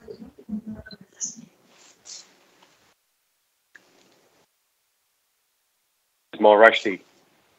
Good afternoon, everyone. My name is Mo Rushdie, and I serve as treasurer of the Building Industry Association of Philadelphia, as well as co-chair of the Affordable Housing and Diversity, Equity, and Inclusion Committees, and member of the Real Estate Alliance. I want to thank Chairman Johnson and the rest of the committee for allowing me to provide testimony today on Bill number 210778. We recognize that there is an urgent need in Philadelphia for affordable housing options, for a great many people and have been seeking to collaboratively craft policies with council that help all residents in the city share in its prosperity. Bill number 210778 moves the city in the wrong direction. However, the BIA has historically respected district council members' efforts to rezone parts of their districts. But this bill's reach is unlike anything we have seen before. It's a rezoning that targets a single privately owned parcel without the owner's support and proposes a demolition moratorium on this side as well. The legislation will create a dangerous precedent and have a chilling effect on the real estate development community. Although it sometimes doesn't want to acknowledge it, City Hall needs private developers to build what government cannot, producing the housing that current and new residents want and generate the jobs and tax revenue that are so badly needed. To build housing and a strong economy, developers need just one thing from City Hall, and that is certainty. We can figure out what type of project to build and where and when to build it, as long as we can control a sufficient number of variables to make projections work. But Bill number 210778 would make it possible for council to rezone any parcel whenever it wants and halt demolition before a new project is announced. Suddenly, Philadelphia has a whole lot more uncertainty than anywhere else in the country, because this would not happen anywhere else. Why then build here?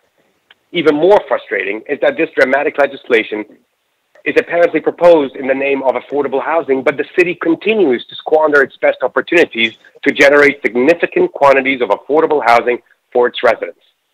In the 3rd Councilmanic District, there are 647 publicly owned parcels that could be used to house those in need. I repeat, 647 properties. In the BIA's Affordable Housing Blueprint, we argue that the city's housing crisis can be resolved if City Hall simply increases its capacity to dispose public land quickly to qualified applicants. You have the land, the development community knows how to build what you want. And we supported the Neighborhood Preservation Initiative to reach lower AMIs and the deeper affordability that Councilwoman Gauthier just spoke about. What are we waiting for? Didn't we know about this project over a year ago? So to Mrs. Aida Smith and Mr. Gerard Bowling, please listen to me. I hear you and I feel you. We can build for sale affordable single-family homes for you at very low pricing made possible by City Land with the Neighborhood Preservation Initiative that we supported. I am going on record. Talk to Councilwoman Gauthier and see all of the public land that's available and talk to her about the 51% of these homes being affordable, making mixed income neighborhoods possible, as Ms. Smith mentioned. Further, Council decided to decrease the amount of money that developers will pay into the Housing Trust Fund by lowering the bonuses available. And now Bill number 210667 seeks to eliminate the bonuses altogether in one councilmanic district. These bonuses were a key component of overcoming Philadelphia's high construction costs in neighborhoods that would not otherwise see investment. Eliminating these bonuses in 10% of the city and potentially imposing inclusionary zoning mandates on 20% is sending a clear signal to the real estate community to look elsewhere. No one has to build in Philadelphia, and soon maybe no one will. The BIA is sincere in its desire to be part of the solution. We believe in solutions that work for all. Unfortunately, Bill number 210778 is a dramatic example of City Hall actions that punish the development community for long-standing shortfalls in housing policy that we have demonstrated support for affordable housing, provided effective alternatives, and are willing partners. Please let us take a step back and work together. Please. Thank you for your consideration.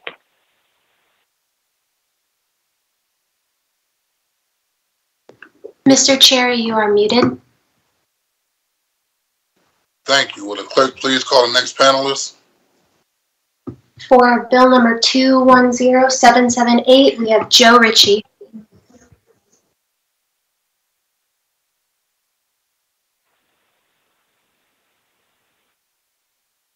Good afternoon. My name is Joe Ritchie, and I'm here today on behalf of the Greater Philadelphia chapter of NAIOP, where I serve as the president. NAIOP is a 501c6 organization that represents the commercial real estate development community in Philadelphia and is also a member of the Philadelphia Real Estate Alliance. Thank you to Chairman Johnson and the rest of the committee for permitting us to provide testimony on bill number 210778. The membership of NAIOP understands that affordable housing is an important issue in the city that collectively the public and business community need to address with comprehensive and holistic solutions. However, if approved, Bill 210778 would set a dangerous precedent with the unintended consequence. The legislation effectively spot zones the block, 3900 block of Market Street, without the owner's consent, prohibiting any alterations to the site and rendering it unsellable. The University City townhomes were developed under an agreement that called for development of the affordable housing residences and obligating the owner to maintain the Section 8 housing and affordability for 40 years. The owner agreed to and met this obligation, and now at the end of the term faces legislation which changes the nature of the agreement. This precedent would put up for consideration whether private landowners have the right to manage and sell their property within the confines of the rule of law. We urge the committee to consider the fine balance between economic growth and affordable housing and to think deeply about the far-reaching implications of spot zoning without approval of the landowner. As an industry, the real estate community relies on the predictability of land use and cannot support targeted legislation that undermines the confidence in the system. This use of spot zoning as a tool to preserve affordable housing is only necessary because Philadelphia currently lacks an efficient and functioning mechanism to holistically address affordable housing development. The city is being forced to choose between supporting affordable housing and supporting a once-in-a-generation growth industry that could be one of the cornerstones of Philadelphia's future economy. We should be able to choose both. We support fully BIA's proposed plan to use land in Philadelphia's land bank for affordable housing, and I will refer to the previous speaker's comments on the number of parcels available in this district alone through that mechanism. Instead of introducing legislation that puts the interest of one group against the other, we would all be better served with new legislation to solve the larger problem. Zoning is not a tool for micro issue resolution, of which affordable housing is just one example. Zoning is meant to guide the path of development and growth in a thoughtful and balanced way. It is meant to have certainty and should only be altered or modified with a thorough, deliberate, and robust process involving all parties, including the current owner of the land. The questions that we as a city are faced with today deserve legislation that sincerely attempts to construct working mechanisms to holistically address the issues of affordable housing. NAIOP sincerely wants to be part of the solution. We hope to work together. Thank you very much for your consideration. Thank you for your testimony. Would the clerk please call the next panelist? Issa Rashid.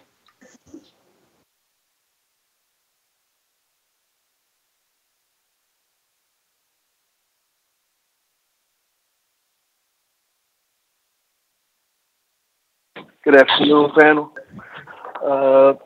My name is Issa Shahid, representing the Labor District Council. Thank you for the opportunity to testify today on behalf of more than 6,000 members of the Labor District Council. I am here to support of the plans to redevelop 3900 Market Street, a project that would create thousands of new, good-paying jobs for our people at a time when they are most needed. In support of this project, we are asking council members to postpone consideration of bill number 210778, legislation that could have a chilling effect on the new investment and opportunities in the city of Philadelphia. Such a move would be a devastating blow to our members and their families. The legislation purports to address concerns over affordable housing, something that is a growing consideration in cities and communities across the nation.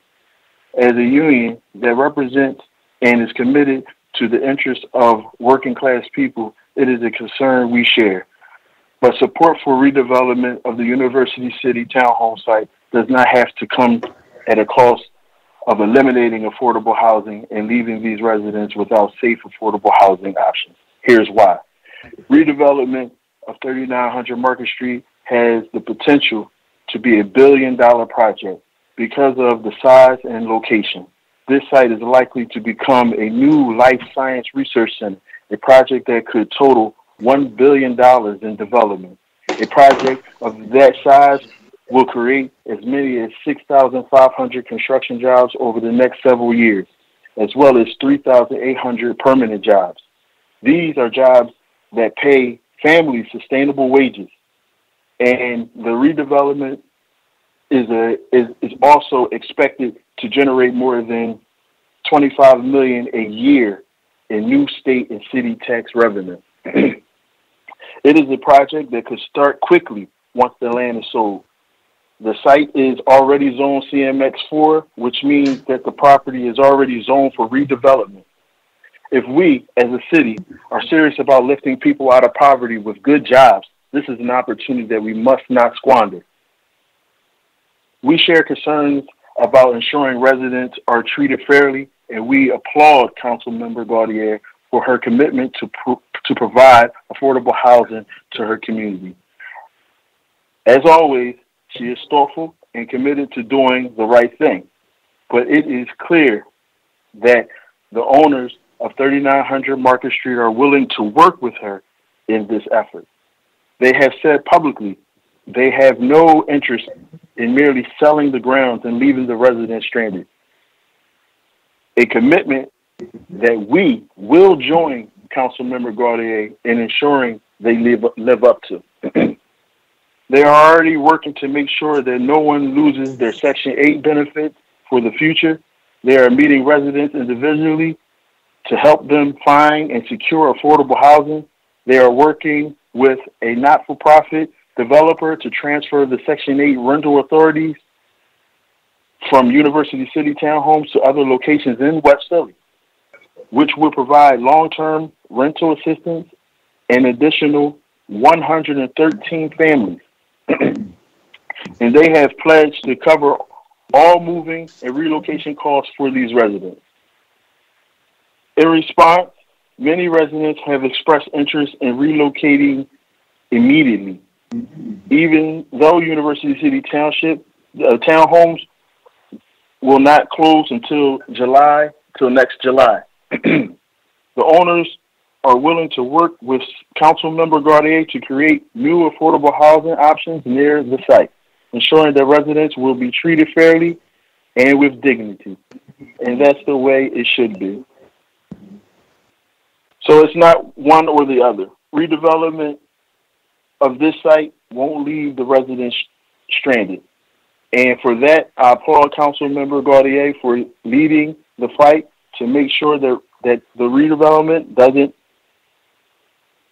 threaten affordable housing in West Philadelphia. But Philadelphia needs to capitalize on the opportunities presented by this project.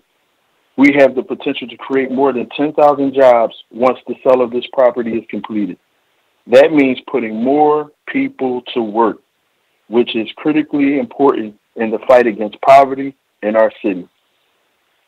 We can do both, and we should. Let's work together to make it happen.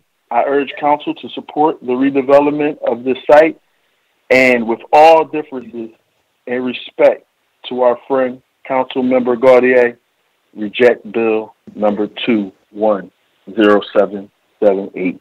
Thank you for the opportunity to testify today. Have a good one. Thank you. Will the clerk please call the next panelist? For 210778, we have Brett Altman. Morning. Good morning, Chairperson Johnson, members of the committee, and staff. Thank you for the opportunity to testify this morning regarding City Council Bill number 210778.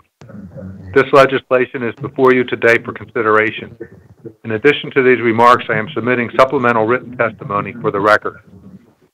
My name is Brett Altman. I am a principal of IBID Limited Partnership, the owner of the property at 3900 Market Street, University City Townhome. This proposed bill, if enacted, would specifically impact the property. I am here today to make a simple and straightforward request of this committee. Please give us more time to work to select a buyer with a development plan that has a low-income housing component. I, along with my partners, have received a number of offers for this property within the last 30 days. These are not final offers. We are committed to working with these interested parties, Councilmember Gaultier and the administration, to develop a plan for the future of this property that will include affordable housing at the current site.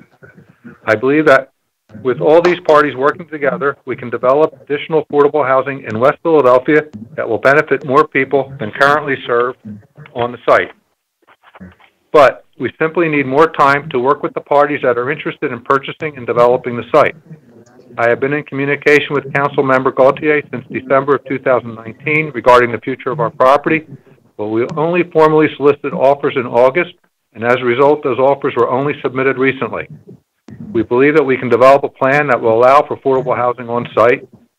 If you vote this bill out of committee today, it will automatically and drastically devalue the land. My fear is that such an action will cause these potential buyers to not pursue the purchase any further. That will cost all interested parties valuable time. As I stated to Councilmember Gaultier last week in a meeting, we are committed to working towards a positive resolution that can work for everyone. Thank you for your time.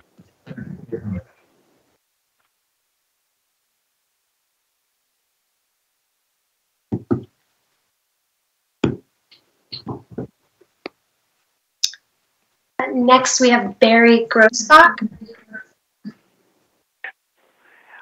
Yes, thank you very much for the opportunity to speak with the committee. I represent the Spruce Hill Community Association, and I'm not authorized to speak on the bill before you, but rather on the history of the site, which we were intimately involved in. During the Rizzo administration, his housing director, John Gallery, approached Spruce Hill with the proposition of Section 8 housing financed by HUD at one of two possible sites. They suggested the former PGH site where the hospital came down on the Civic Center Boulevard, or 40th and Market as a possibility. We considered the Civic Center site a non-go. We felt that it would be warehousing people with no amenities, no stores or anything else, and they would just be isolated off on an island. We looked at 40th and Market.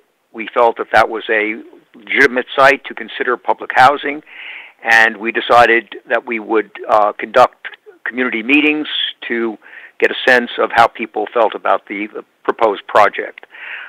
Needless to say, whenever you talked about subsidized housing, there was pushback within the neighborhood, but there was also a lot of support. We had some interesting meetings with over 100 residents attending, and ultimately Spruce Hill came down in favor of the development of the site. One of the key factors in our decision was the fact that Friday Associates, headed by Don and Arlene Matskin, who were known architects and residents of Powelton Village, were the proposed developers for the site. So we felt that whatever was put up there would be of a sufficient quality that the residents would benefit and the neighborhood would as well. So it was an interesting experiment for us. It was a neighborhood that came together in support of subsidized housing at that particular site, and I just felt that the committee should have some history in terms of how all of this came about. It's been a project that has been sustained for 40 years. We didn't know how it would turn out, but it has been a beneficial experiment and a successful housing development as far as we're concerned. And I thank the committee for the opportunity to just give a bit of a history lesson as a former history professor at Community College of Philadelphia. Thank you very much for your time. Thank you. Brett, are there any more panelists on this particular bill? For 210778, there are no other speakers for public comment. The chair recognizes Councilman Alan Dow. Thank you, Mr. Chair.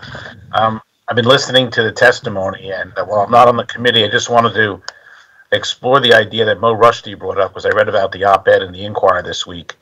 I don't know if he's still on this call or not, but I did have some questions for him if he is on the call, but if he's not, we can do it offline. I think his idea on the affordable housing is something we should really explore. I think it's creative, and I think it could help solve the situation. And I just want to mention that I think there's 69 or 70 people involved. We could figure out a way to get them affordable housing that they could actually own and build wealth. Would be a great solution to this, and also get the jobs. I want to try to come out of this with both, a win-win for both. So that's my comments for today. Thank you, Councilman. I'm available. Mo, I have a question for you. Could you just explain simply if it's an option for the 69 or 70 people that live at 39th and Market to engage in your idea about the affordable housing, and they could actually wind up owning a home versus renting one? Absolutely, Councilman. Again, if we're talking about 70 homes, if we're talking about the bill, the 190606 bill that has passed unanimously in January of 2020, then we're talking about close to 139 lots, of which 51% would represent that 70 homes of where we can build for sale affordable housing on public land. And we would be without using any MPI money, you would have cost of housing somewhere between $850 to $1,000 per month. But if MPI money is used to buy down the AMI, then we can provide housing as low as 50% and 40% and 60% AMI, which is basically deep affordable housing for 70 homes with close to about $4.5 million of MPI money. And that would get you 70 homes with backyards, single-family home, new construction, 9-foot ceilings, 1,250 square feet, 3-bedroom, 2-bathroom homes. We have done this model before on the first and the second workforce housing developments under the leadership of Council President Clark on RFPs that were in 2016 and 2018. And we continue as a BIA in our blueprint to have models that work. They have been proven, and using MPI, many or all of these 70 residents could have been housed easily on public land, on single-family home, new construction homes. So just to clarify, Mo, what you're saying is the 70 or so people that live at 39th and Market could wind up owning a home at a similar payment versus renting one. Absolutely, yes. Okay. You know, I remember from my days in the business, the old expression, when you rent, it's a house, but when you own, it's a home. So that's a great idea. I hope we can take advantage of it. Thank you, Mr. Chair. Thank you very much. Any other questions or comments for this particular panel? Next, I'm going to ask the clerk to please call the next panel. For commenting on bill number 210667 and 210668, we first have Sherry Brown. Good morning, everyone. My name is Sherry Brown, and I'm a longtime resident of Strawberry Mansion.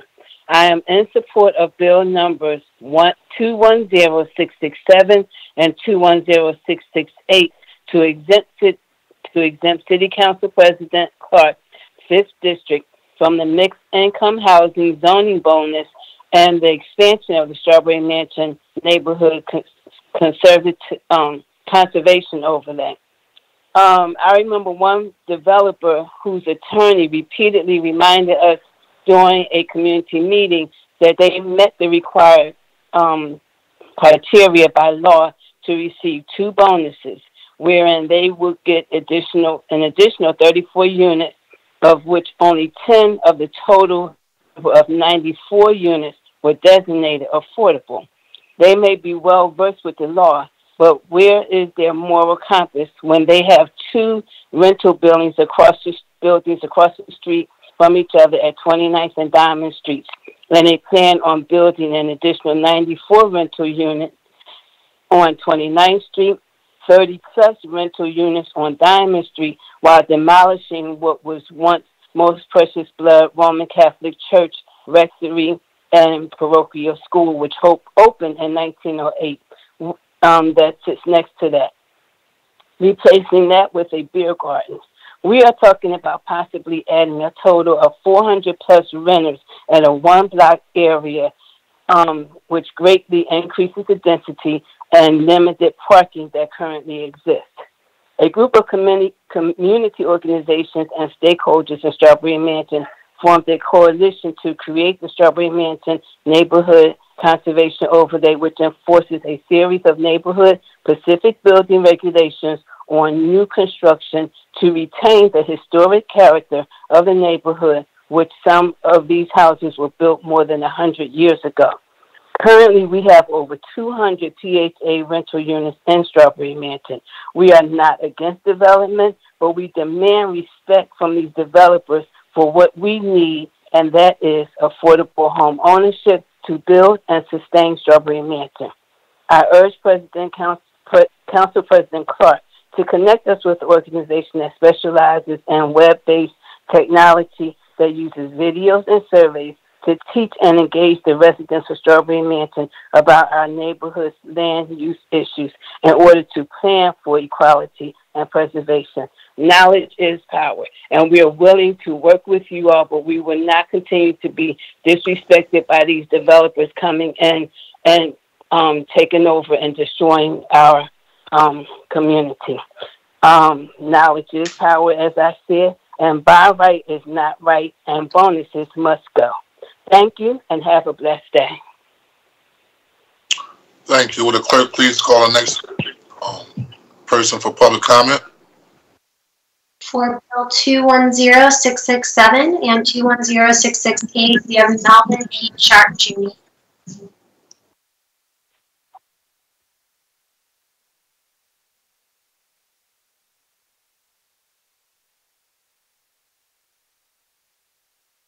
Malcolm, are you there?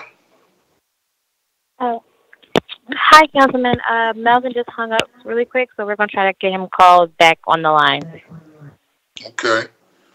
Well, the clerk call the next person for public comment, and then we'll get Melvin after. Perfect. Next, for Bill number 210667 and 668, we have Benita Cummings. Good day, Chairman Johnson and the Rules Committee. Can you hear me? Yes, you can hear you. Oh, great. Philadelphia is not New York City. Philadelphia is not a city of mostly high-rise buildings and neighborhoods. The movement by developers assisted by bonus legislation to make Philadelphia a city of high-rise apartment buildings has unleashed the worst conduct in developers. And today, Philadelphia neighborhoods are experiencing very aggressive tactics and attacks from those developers. They are harassing elders and inducing fear in longtime residents who have managed, cleaned, and fenced at their expense many of the lots. Many residents and neighborhoods boarded up open vacant buildings and painted them. In the name of development, developers have decimated the rare and unique mural of Martin Luther King at Ridge and Diamond and blocked or trapped, leaving only his arm, as well as trapping the mural art's image of John Coltrane behind the new development at 2848 West Diamond Street, which, by the way, is for sale for $1 million+. Bonuses continue to perpetuate one-sided wealth. Developers pay a price and become millionaires, billionaires, or even trillionaires, according to how many times they can flip your district. The idea of affordable rental housing created by bonuses that only create in a development project of, for example, 95 units at 10% bonus, that is only 9 or 10 moderate income units, that can be a very slow process to the much stated housing needs and a lot of harassment to communities for so little. Bill numbers 210667 and 210668 are necessary at this time to further expand neighborhood boundaries and preserve and protect the inclusion, health, welfare, and safety of sensitive and vulnerable communities. These bills help restore some balance and give time for amended legislation to correct the harm and neighborhoods to comprehensively plan. In perspective, African Americans have not been sitting around twiddling their thumbs as the unique designs in housing in their communities, Strawberry Mansion and North Central, met with decay. Residents in those neighborhoods asked questions of preservation, inquired about how to get access to and repair for decaying properties, etc. We thought we had a plan called blight elimination, with engaged neighborhood ambassadors. However, the breakdown of that neighborhood discussion and planning was when the name was changed from Blight Elimination to Neighborhood Transformation Initiative, NTI. Put NTI in the single-handed change in 2012 of the Philadelphia Code and Philadelphia Zoning Code, and we now have a very destructive weapon. Constituents do not always want to be on the defense from developers who act as conduits representing so-called wealthy or powerful investors. We would like to get a win-win. So there has to be more transparency. Communities need more inclusion in the legislative process, meaning times, hearings are held, where they are held, etc. I would like to get a better understanding of what area we're talking about south of Spring Garden Amendments Bill number 210667. We look forward to your support of Bill numbers 210667 and 210668. And I do thank you for allowing me to have a voice today. Thank you very much. Will the clerk please call the next individual for public comment? For bill number 210638, we have Sue Patron. Hello. Thank you, Rules Committee Chair, Co-Chair, and Council members. Can you hear me? Yes, we can hear you. Thank you. Thank you for this opportunity to testify. My name is Susan Patron, and I am a past president of Pass-Young Square Civic Association and Columbus Square Advisory Council. I am testifying today to urge you to put a pause button on Bill 210638 on Altera's proposed 155 apartments and retail on our municipal complex land. While density is driving this proposed plan, the heart of my testimony is safety. According to Altera's own traffic study, they claim the entire complex will generate 856, quote, new daily trips. That translates into cars, distributed among Reed, Morton, and 12th Streets. Absent are any calculations related to deliveries. Rideshare, Uber, Lyft, food delivery services, GoPuff, Instacart, Caviar, Postmates, Grubhub, not counting UPS, FedEx, and Amazon Prime trucks. Our rough calculations add 90 more vehicle trucks with delivery cars to this development, and also which will impact on 12th Street. Now, this proposed 12th Street, where many of these cars and trucks will go, will have ingress and egress on the 12th Street sidewalk.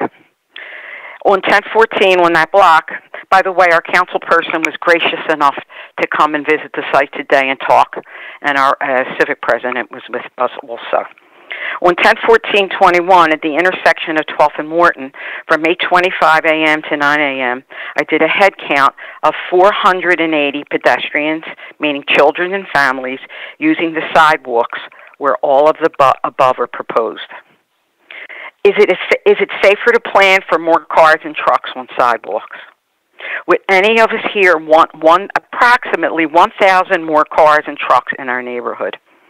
Would any of us want to put more vehicles across the street from a multi-generational park playground? Is it feasible with the scale of this proposed development? It's feasible to align with Vision Zero and keeping our children safe. How much mitigation do we need? Could Altera offer a plan that makes us safe, even safer than before this proposed development? I'd like to say I appreciate the work my councilperson and my civic association has put into this. COVID has presented a lot of issues, but again, safety is primary. That's the primary focus. So this proposed project needs a much deeper look and a pause button here in the Rules Committee. Thank you for your time. Thank you very much. Would the clerk please call the next person for public comment? For bill number 210638, we have Sarah Anton. Hi, can you hear me? Hello? Yes, we can hear you.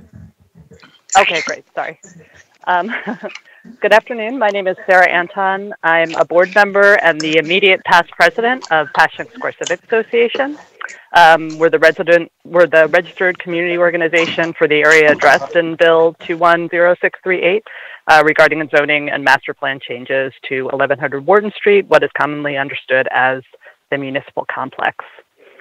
Since 2018, PSCA has worked with Councilmember Squilla, the Department of Public Property, and the Philadelphia Industrial Development Corporation, PIDC, to gather community feedback for the proposed sale of 1100 Wharton.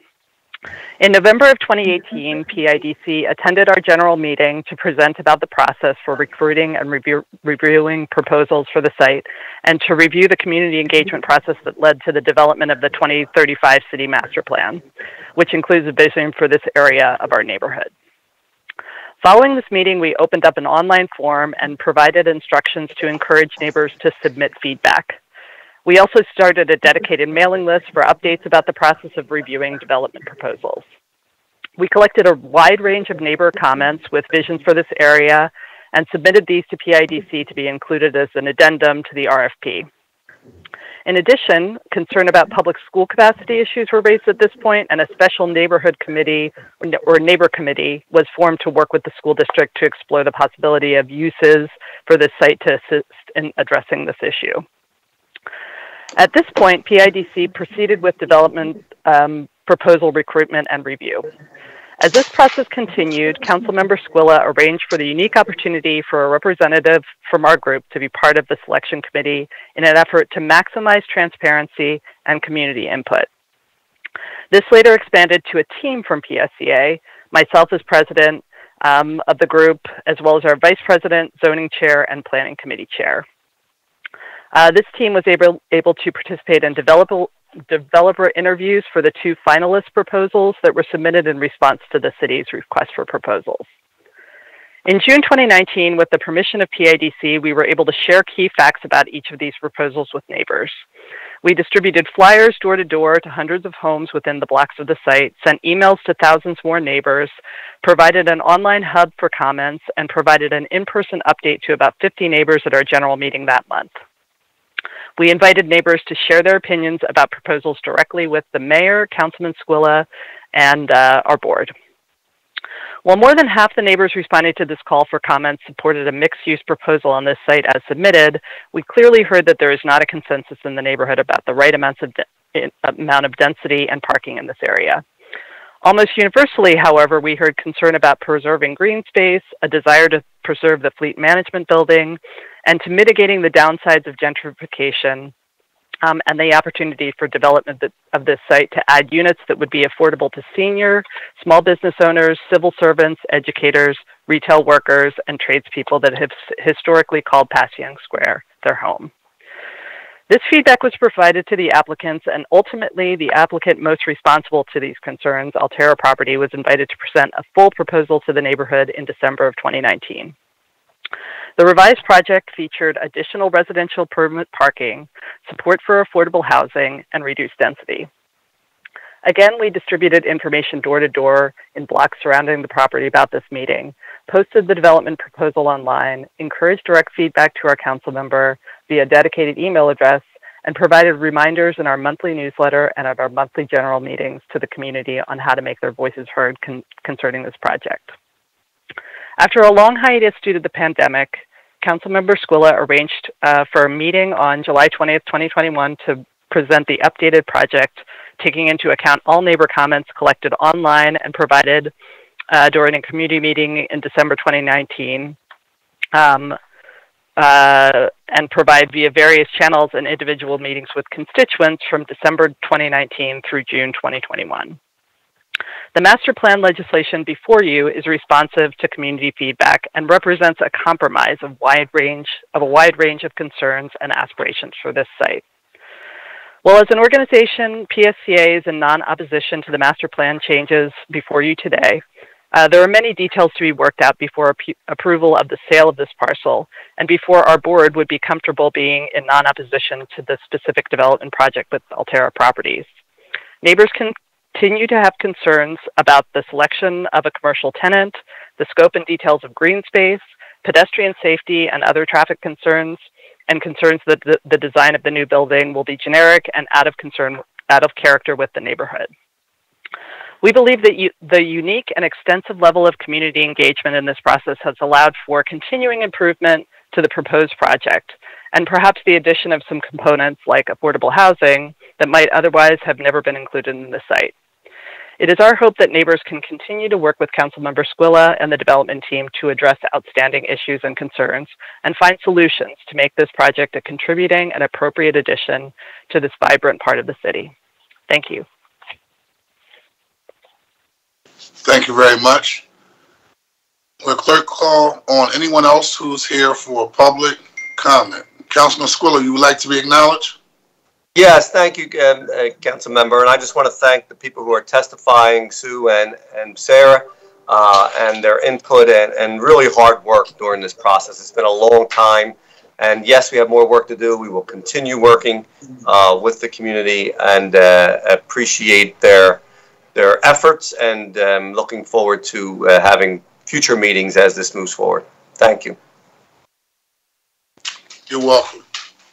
Well, clerk, please call anyone else who has a public comment. Mr. Chair, there is no one else in attendance for public.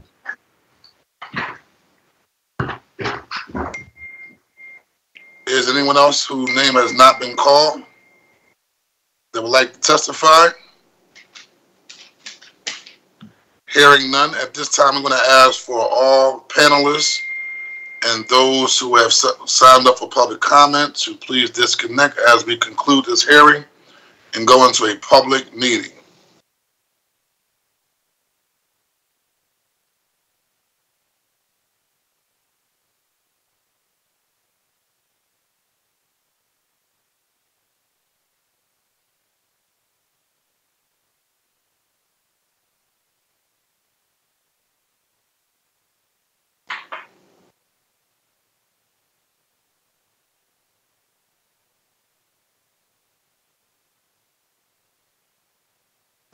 This officially concludes the public hearing of the committee. We will now go into a public meeting to consider the action to be taken on the bills before this committee today. Will the clerk please call the roll so we can convene the public meeting? Councilmember Mark Squilla. Good afternoon, Mr. Chair and colleagues present. Councilmember Cindy Bass. Good afternoon, Mr. Chair and colleagues. I am present as well. Councilmember David O. Good afternoon. I am present. Councilmember Brian O'Neill. Present. Councilmember Catherine Gilmore Richardson. Good afternoon, Mr. Chair and colleagues. I'm present. And that is it, Mr. Chair, for the attendance. We have a quorum, and we will now go into our public meeting. The chair recognizes Councilman Mark Squilla for a motion on bill number 210638.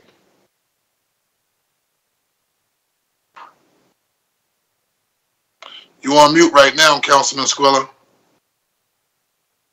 Thank you, Mr. Chair.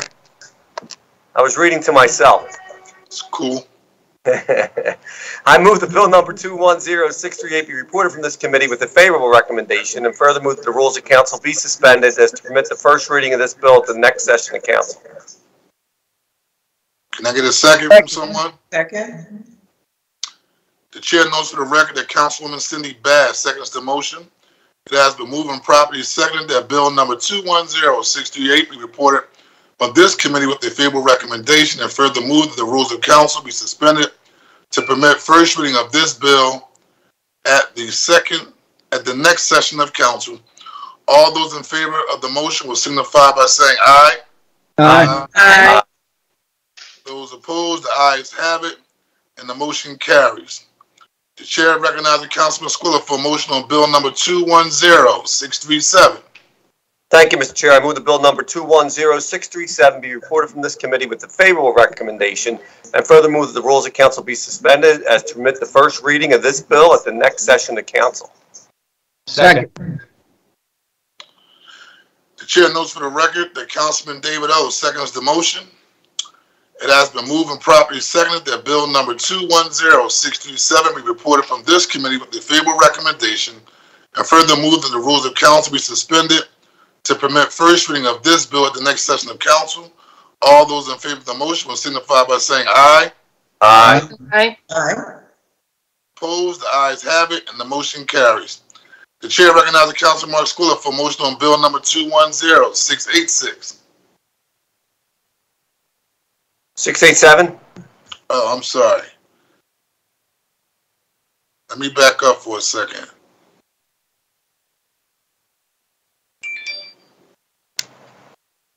The chair recognizes Councilman Mark Squilla for a motion on bill number 210687. Thank you, Mr. Chair. I move that bill number 210687 be reported from this committee with a favorable recommendation, and further move that the rules of council be suspended as to permit the first reading of this bill at the next session of council. Second. The chair notes for the record that Councilwoman Cindy Bass seconds the motion. It has been moved and properly seconded that bill number 210687 be reported from this committee with a favorable recommendation, and further move that the rules of council be suspended to permit first reading of this bill at the next session of council. All those in favor will signify by saying aye. Aye. Aye. Opposed? The ayes have it, and the motion carries. The chair recognizes Councilman Mark Squilla for a motion on bill number 210549. Thank you, Mr. Chair. I move that bill number 210549 be reported from this committee with a favorable recommendation, and further move that the rules of council be suspended as to permit the first reading of this bill at the next session of council. Second. The chair notes for the record that Councilwoman Catherine Gilmore Richardson seconds the motion. It has been moved and properly seconded that bill number 210549 be reported from this committee with a favorable recommendation, and further move that the rules of council be suspended to permit first reading of this bill at the next session of council. All those in favor of the motion will signify by saying aye. Aye. Aye. Aye. Opposed? The ayes have it, and the motion carries. The chair recognizes Councilman Mark Squilla for a motion on the amendment to bill number 210667. Thank you, Mr. Chair. I offer an amendment to bill number 210667. A copy of the amendment has been circulated to all members of the committee, and I move that the amendment to bill number 210667 be approved. Second. The chair notes for the record that Councilwoman Cindy Bass seconds the motion. It has been moved and properly seconded that the amendment to bill number 210667 be approved. All those in favor of the motion will signify by saying aye. Aye. Aye. Aye. Opposed? The ayes have it, and the motion carries. The chair recognizes Councilman Mark Squilla for a motion on the bill number 210667 as amended. Thank you, Mr. Chair. I move the bill number 210667 as amended be reported from this committee with a favorable recommendation, and further move that the rules of council be suspended as to permit the first reading of this bill at the next session of council. Second. The chair notes for the record that Councilman Brian O'Neill seconds the motion. It has been moved and properly seconded that bill number 210667 as amended be reported from this committee with the favorable recommendation, and further move that the rules of council be suspended to permit first reading of this bill at the next session of council. All those in favor of the motion will signify by saying aye. Aye. Aye. Aye. Opposed? The ayes have it, and the motion carries. The chair recognizes Councilman Mark Squilla for a motion on bill number 210668. Thank you, Mr. Chair. I move the bill number 210668 be reported from this committee with a favorable recommendation, and further move that the rules of council be suspended as to permit the first reading of this bill at the next session of council. Second. The chair notes for the record that Councilwoman Cindy Bass seconds the motion. It has been moved and properly seconded that bill number 210668 be reported from this committee with a favorable recommendation, and further move that the rules of council be suspended to permit first reading of this bill at the next session of council. All those in favor of the motion will signify by saying aye. Aye. Aye. Aye. Opposed? The ayes have it, and the motion carries.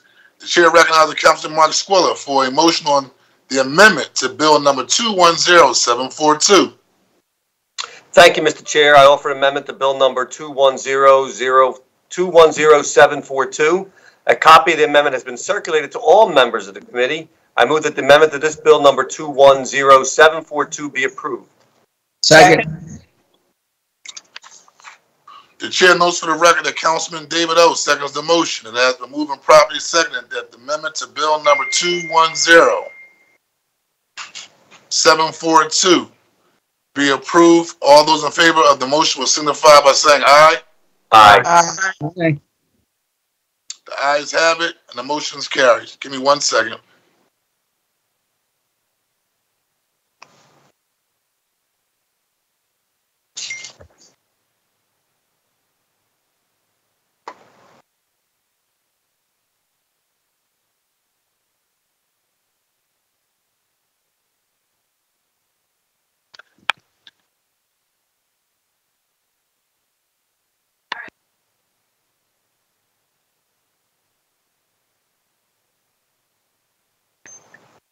Chair recognizes Councilman Mark Squilla for a motion on the bill to number 210742 as amended.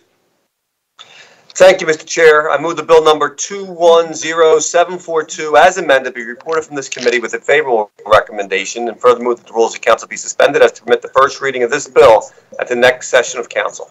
Second. The chair notes for the record that Councilman Brian O'Neill seconds the motion.